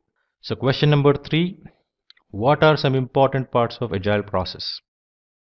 So here are some of the important principles that need to be followed to make a process of agile. So one is customer satisfaction. So very much important. One has to ensure customer is satisfied. Customer sees the product, gives the feedback, they uses it, gives the feedback, necessary corrections are made in time, so that quick delivery of the product can be made according to the requirement of the customers, which would result in high customer satisfaction. Then changing needs. So agile welcome changes. So any changing needs will be addressed even late in the development processes, in the entire life cycle of the project, wherever the change comes in. Taking that changes, making that necessary changes will be easier when it comes to agile. Delivery frequently. So ensuring software is delivered frequently, focusing on shorter time scales, which is very well understood. The full clarity of the product and the working piece of the product will come out of the iterations. So as I mentioned earlier as well, quick feedback from the users will also obtain, so that products which are delivered will be as per the customer requirement. So agile approaches helps that way. Work together. So agile manifesto emphasizes on working together, collaboration, so that each one of them contributes. So developers and business individuals has to work together through the course of the project, so that necessary outcome can be created. So motivated team. So projects need to be built around motivated individuals, and they must be trusted to get the job done. So as I mentioned in the previous point, collaboration is very important. So we cannot ignore team as well, who is actually actively involved in creation of those products. So they should be motivated and their active involvement is very much required. Face-to-face conversation is most efficient means of communication. So since the agile methodologies, whatever is defined, actually emphasizes on having the face-to-face conversation, collaborating better, contributing proactively, and involvement proactively is very essential. So conversation, communication plays a very important role. So working software is a primary measure of progress which will be delivered in each of the iterations so that users can give the necessary feedbacks. So constant pace, agile process promotes sustainable development because all the products which are being developed, used, feedback obtained are in real time. So people actually know what is being produced and what is that they can expect as it progresses. So clarity is also one of the things, and that pace has to be maintained, and agile approaches helps to accomplish it. So good design, agility can be improved by focusing on technical excellence and good design as you progress, as the changes comes in, as you adapt and adopt. So since it has the flexibility technically as well as process wise as well as any of the configuration wise, it is easy to do the necessary changes and have the design which is required to accomplish the ultimate results. Simplicity, the amount of work that's not being done needs to be minimized. So we say simplicity is the ultimate sophistication, means what is that required to be done, consider only that, not anything else above or below that. So whatever we may require to do, focusing on that, the minimum thing what need to be done will be done and has to be done when one follows agile approach. Self-organized, the team is self-organized. So self-organized teams provides best architectures, requirements and design because they having various different capabilities come together, contribute together with their capability, with a different capability, multi-skilled as well will be present in the self-organized team. Reflect and adjust. Effectiveness can be improved by the team regularly reflecting on it because as I mentioned earlier, in every iterations there are feedback obtained. Testing is being done in each of the iterations as it progresses. So this will help us in terms of providing the insight towards how is it progressing. So that will help in quickly doing the necessary corrections which are required to be done. So next question number 4, explain iterative and incremental development in Agile. So incremental development, when we say the process is divided into many small workable increments, so which can be done one after the other. Each successive increment builds on the top of the work done in the previous increments. Over time, functionalities are added based on what was already created. So iterative development involves the development of system by following repeated cycles or iterations. Based on the results from the most recent iterations of the process, changes are made. This helps the project evolve over time. So the term evolve is the one which one should keep in mind. It is not that I'm just going, that is my destination. Yes, definitely that is a destination. While progressing, there are a lot of variations which happens. Those variations has to be considered and accordingly the necessary deviations or corrections, adjustments has to be made and things to be progressed further, which is very important. Because of this iterative approach, it helps to become adaptable and flexible to adjust to these varying conditions. So that's where project should evolve. It cannot go in a straight line. It has to evolve based on the variations while progressing towards the destination or the results what we are supposed to accomplish. So Agile, definitely iterative plus incremental. So Agile involves consideration and creation of working product in an iterations, which is part of the overall final product. So the consolidation of all the products which are produced in each of the iterations will become part of the ultimate results, ultimate product. Each iteration is an enhanced working increment of the final product. This process continues until all the product's functionalities are satisfied.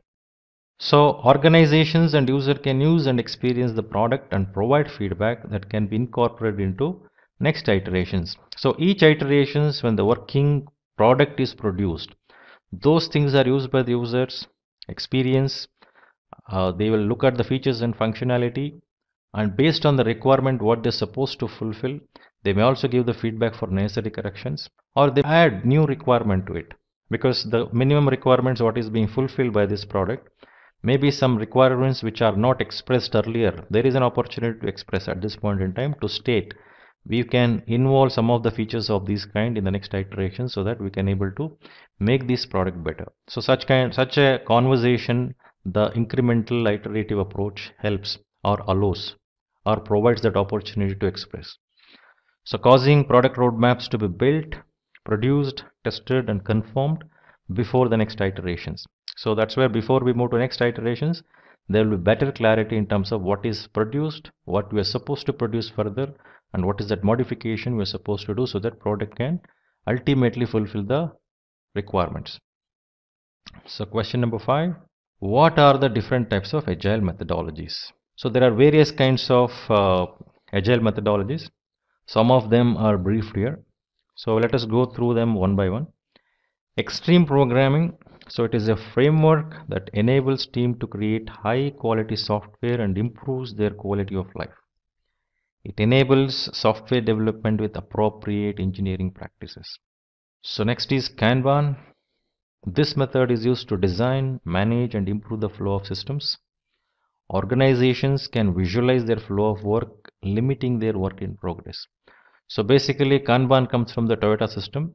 So here when we use the term workflow, the work in progress, so this will help in terms of monitoring what is happening, what work is in progress, what work is completed, and it uses a visualized system so one can see it, what is happening. So it also enables the individuals who are doing it to know what is that pending against them, and they can pick it up, pull it up and then complete it. Lean is a set of tools and principles that aims to identify and remove waste. To increase the speed of process development, it focuses on maximizing value to the client, ensuring waste is minimized. So lean principles, lean approaches says the flow. In a flow, if there is any bottleneck, that tends to be removed. So this bottleneck would limit the flow and that would add towards the waste. So identification of the waste, the reason for the creation of the waste or who is the contributor of the waste, and eliminating those causes and moving forward. This will help in smoothing the flow, at the same time improving the system for better outcome. So that's where lean has become popular and well acknowledged. So Scrum is a framework that is used by teams to establish a hypothesis, try it out, reflect on experience and adjustments. It is used to enable teams to incorporate practices from other frameworks depending on the team's requirement. So that's about Scrum. Scrum is a bit popular and it is mostly used for smaller projects. The bigger the project, more complex, I think Scrum would not help. But Scrum is very popular in software development organizations. So where it has a simple 5 events, 3 roles and 3 artifacts. So it helps to adopt and adapt to the changing conditions, and it has become a proven practice. Now Crystal is an approach to software development that focuses on people and their interactions rather than tools and processes. It is aimed to streamline processes and improve optimization. It works on principle that projects are unique and dynamic. So next question, what are the principles of agile testing? So testing continuously to ensure the product improves continuously. So as we know, when we progress, when we adopt, when we follow agile approaches, there is a reason, because we should be able to respond to that changes quickly. We should be able to understand what is going right, what is not quickly, and do the necessary correction then and there itself. So testing continuously become very important, because as we develop, as we test, we can reveal any of the issues, any of the defects in the product what we develop, so that it reveals. So obtain feedback continuously to ensure the product meets business requirements. So looking at the performance, does this features functionality of the product is helpful to accomplish that business requirement? So this feedback comes from the customers and users when we produce that working piece of the product. So all team roles, testing, development, etc. need to be involved in testing process. So one cannot work in isolation. There should be very good collaboration. People from various different teams working together, complementing to each other, very essential to become agile. So the active involvement of business teams and representatives can provide quick feedback for each iterations. So clean and simplified code ensures it is defect-free during iterations. The documentation created must be limited into a particular iterations. So when we speak about waterfall approach, the documentation will be very comprehensive for the entire project. But the moment we speak about Agile, the documentation will get limited to what is being produced in the iterations, which is very important. So what is being produced in iterations, and that is based on the actually what is produced. Something I planned in for that iterations, some changes happens, we developed it, created it, there is a feedback which is coming up. Documentation is limited to that. So corrections which can be made to the documentation will be easier and quicker. So along with development and implementation, testing is done to ensure the product is defect free. Continuous involvement of users ensures the final product matches their requirement, which is ultimate need. So question number 7, what are some agile metrics that need to be focused on?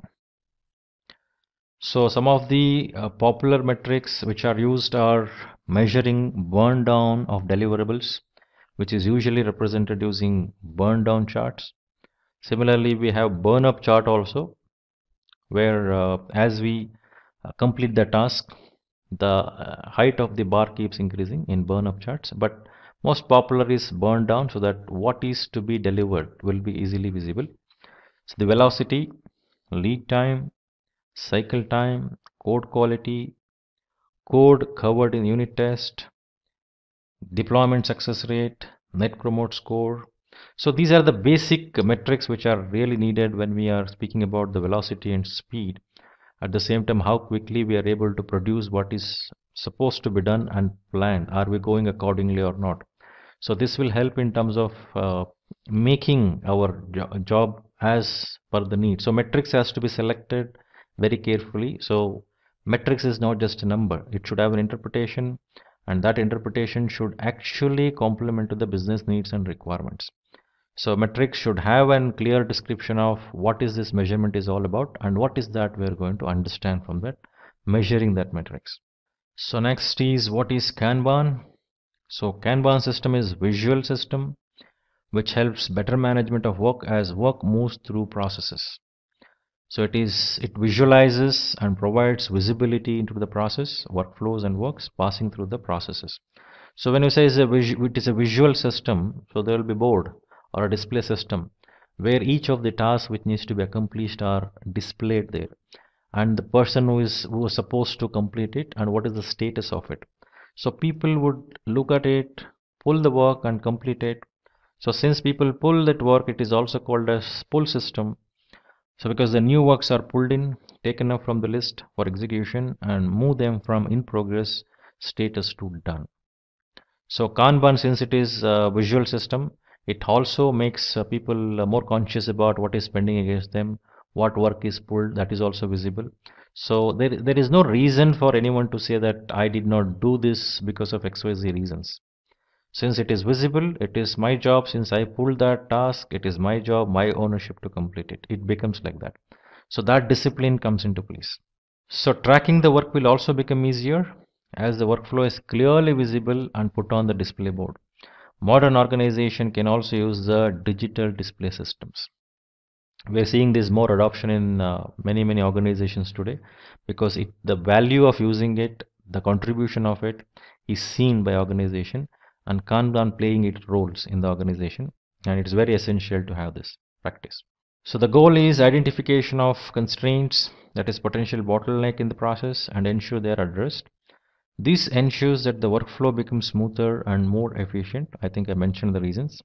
Question number 9, what are some popular agile tools?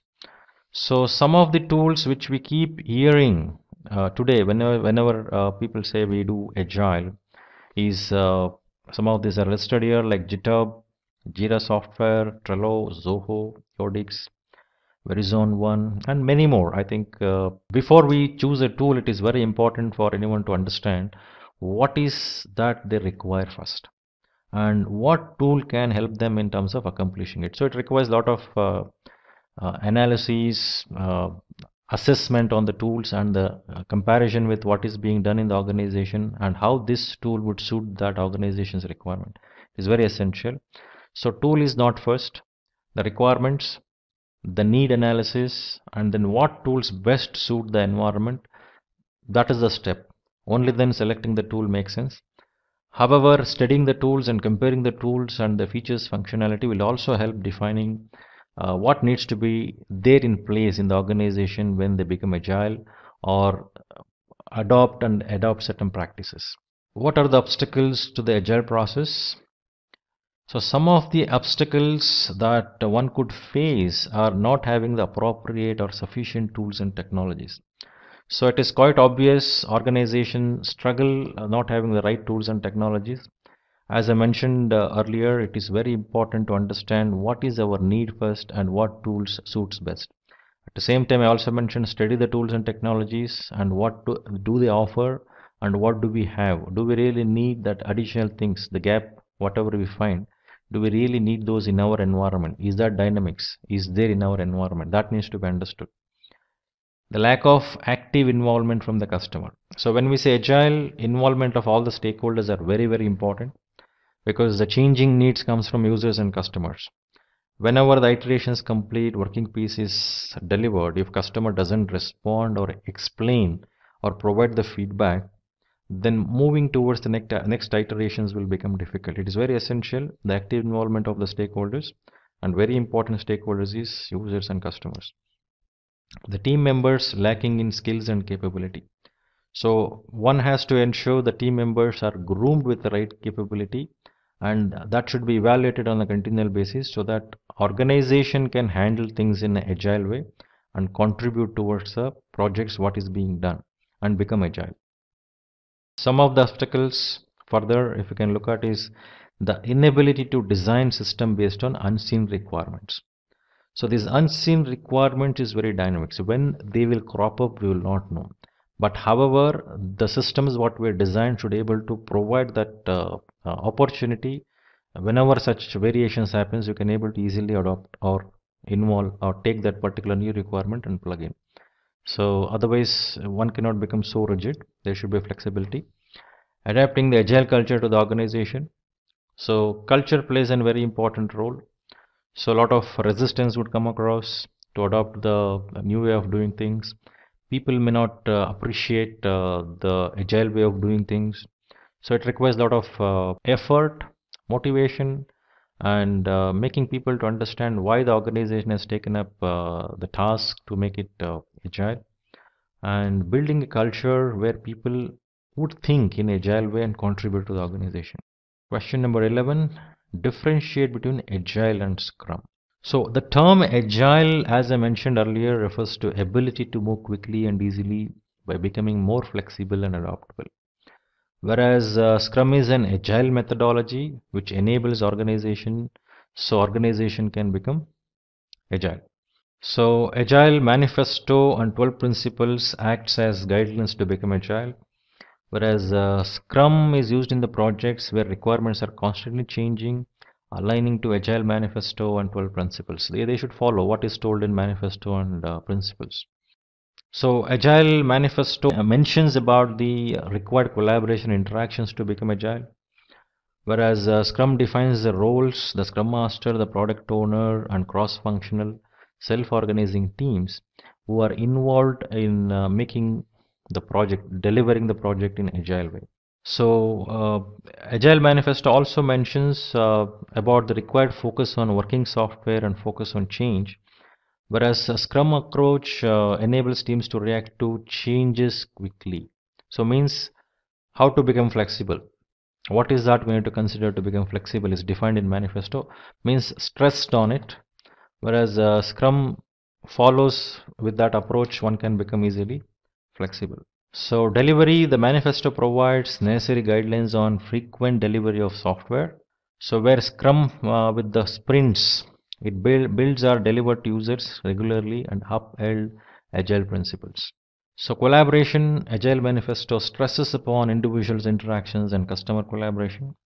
So Scrum does it through various events like daily stand-up meeting, and other Scrum events like sprint meetings, sprint retrospective, whereas people are sitting and discussing about writing a user story, the epics, or selecting the product from the product backlog to the sprint backlog. So various events which happens in Scrum demonstrating that point which is stressed in Agile Manifesto about individuals' interactions and customer collaboration are demonstrated with various different events in Scrum methodology. So next question, what are some popular Agile certifications? So some of the popular Agile certifications are PMI ACP certification, which is offered by PMI US, Scrum Master certification, then Certified Scrum Master, Prince 2 Agile certification, then Scrum Product Owner certification. So next we will move to scenario based questions. So before we go and answer the scenario based questions, let us look at the scenario. What the scenario says. The manager X was having the discussion with the team about the upcoming event. The event was scheduled to conduct an online marketing campaign to increase the sales. Due to increased competition and rapidly changing customer behaviors, the campaign is very crucial and organization has decided to do it more often. This is done through the online platform. The organization has the requirement of integration with the organization's website with all the features and functionalities. The various roles involved in the marketing campaign are marketing manager, marketing team, campaign coordinators, creators of content and brochures for campaign, and the participants of the campaign. All of these roles should have access to platform through registration so that they can have the required access and make the marketing campaign successful. Besides, marketing manager has told the reports needs to be generated which depicts the number of campaigns conducted, responses, registrations, conversations, etc. So this scenario is speaking about the marketing challenges or problems what organization has, and through that problem statement they wanted to ensure to the marketing campaign, and also they want to have an online platform to ensure to make this marketing campaign successful, and also speaks about the various different roles involved in this. So let us look at what are the typical questions which would come across in such scenarios. So first question says, can you write a user story from the perspective of marketing manager and participant? So firstly, we need to understand what is this user story is all about. So in the perspective of marketing manager is something, anyway, we will look at it, what it is. But user story is the one which depicts the requirements, assuming the role. As a specific role, I need to do this, I want to have this. It gives it an explanation so that one can easily understand about that requirement, what need of consumers or what need of business this particular features functionality is going to fulfill. So let us see what is that user story relating to marketing manager and participants. So yes, why not? Here are a few examples. Marketing manager user story says, as a marketing manager, I need to assign the activities tasks to the team members. So now whenever we develop that platform, there should be an access to marketing manager, and marketing manager can able to assign the activities to the team members. So what feature that particular platform should have has to be defined and designed accordingly, and this is the requirement. The participant perspective, as a participant, I need to register for the campaign. So now there should be a registration page, obviously, and then whatever the process needs to be followed to create that registration for the participant, that needs to be made. And this simple user story helps into visualize what features functionality has to be there when we go and create that product and services.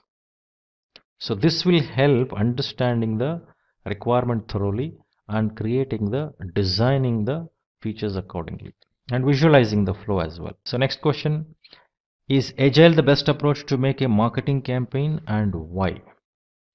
So now a question arises, when we do marketing campaign, why should I follow Agile? Why not I do just like that? Now, why do we need Agile? What is that essential need? Because already I mentioned the need of agility requires, whenever there is an adaptability, whenever there is dynamics of changes, whenever I want to become someone who can able to become competitive, because competition is also responding to the dynamics of the market quickly, I should be there in that business. So obviously, does this question make sense? can this marketing campaign can be done in the agile way? So obviously yes, because the agile approach is the best way to go with for marketing campaign. Reason being the rapidly changing behaviors of the consumers, which has to be understood, and detail should be put in their perspective, and accordingly the features has to be provided. So always in the consumer perspective, customer perspective. Secondly, with increased competition, the organization has to consider the unique differentiator to sustain and grow. There should be uniqueness that needs to be understood, and that requires exercising continuously and creating the products accordingly. So this marketing campaign would help to understand that. So next question, what are the typical product backlog items? So for this, what could be the typical backlog items? Means the list of user stories, list of epics, which can help in terms of defining the features and functionality. The typical backlog items may include the features like registration page, login page, campaign contents, platform to conduct campaign, assess requirements. So likewise we can keep writing. So user stories helps us to list what is that we may require to develop in this product. So this requires a lot of collaboration and discussion. Only then I think that will become more visible. Next question is, what are some considerations made while selecting the items for product backlog? While selecting the backlog item to each iterations from the product backlog, the backlog item has to be prioritized. Definition of done for those items to be selected, value delivered, improvement considerations, etc. has to be made. So prioritization is very, very important. What features, functionality I should develop first, and how it makes sense to my business, how users will be helped, how customer will get benefited. So these will help in terms of having those features, functionality developed in such an order where for that moment that features and functionality are available. We're not just jumping into everything and doing it one by one in an order, in a prioritized list. So it is very essential to prioritize, defining the definition of done and selecting the items accordingly, and then what value it delivers, understanding that and improving. Next question is the involvement of marketing manager required during the project and why? It's quite obvious. Marketing manager involvement is very essential because it is a marketing campaign. Yes, the involvement of marketing manager is very important and crucial, and it is the role who will have the full visibility into the requirements to be fulfilled and on-ground realities.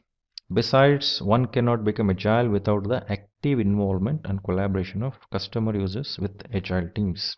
So with this, we have come to the end of this Agile Bootcamp. If you have found this session informative and interesting, please consider subscribing to our YouTube channel. Until next time, thank you, stay safe and keep learning. Hi there, if you like this video, subscribe to the Simplilearn YouTube channel and click here to watch similar videos. To nerd up and get certified, click here.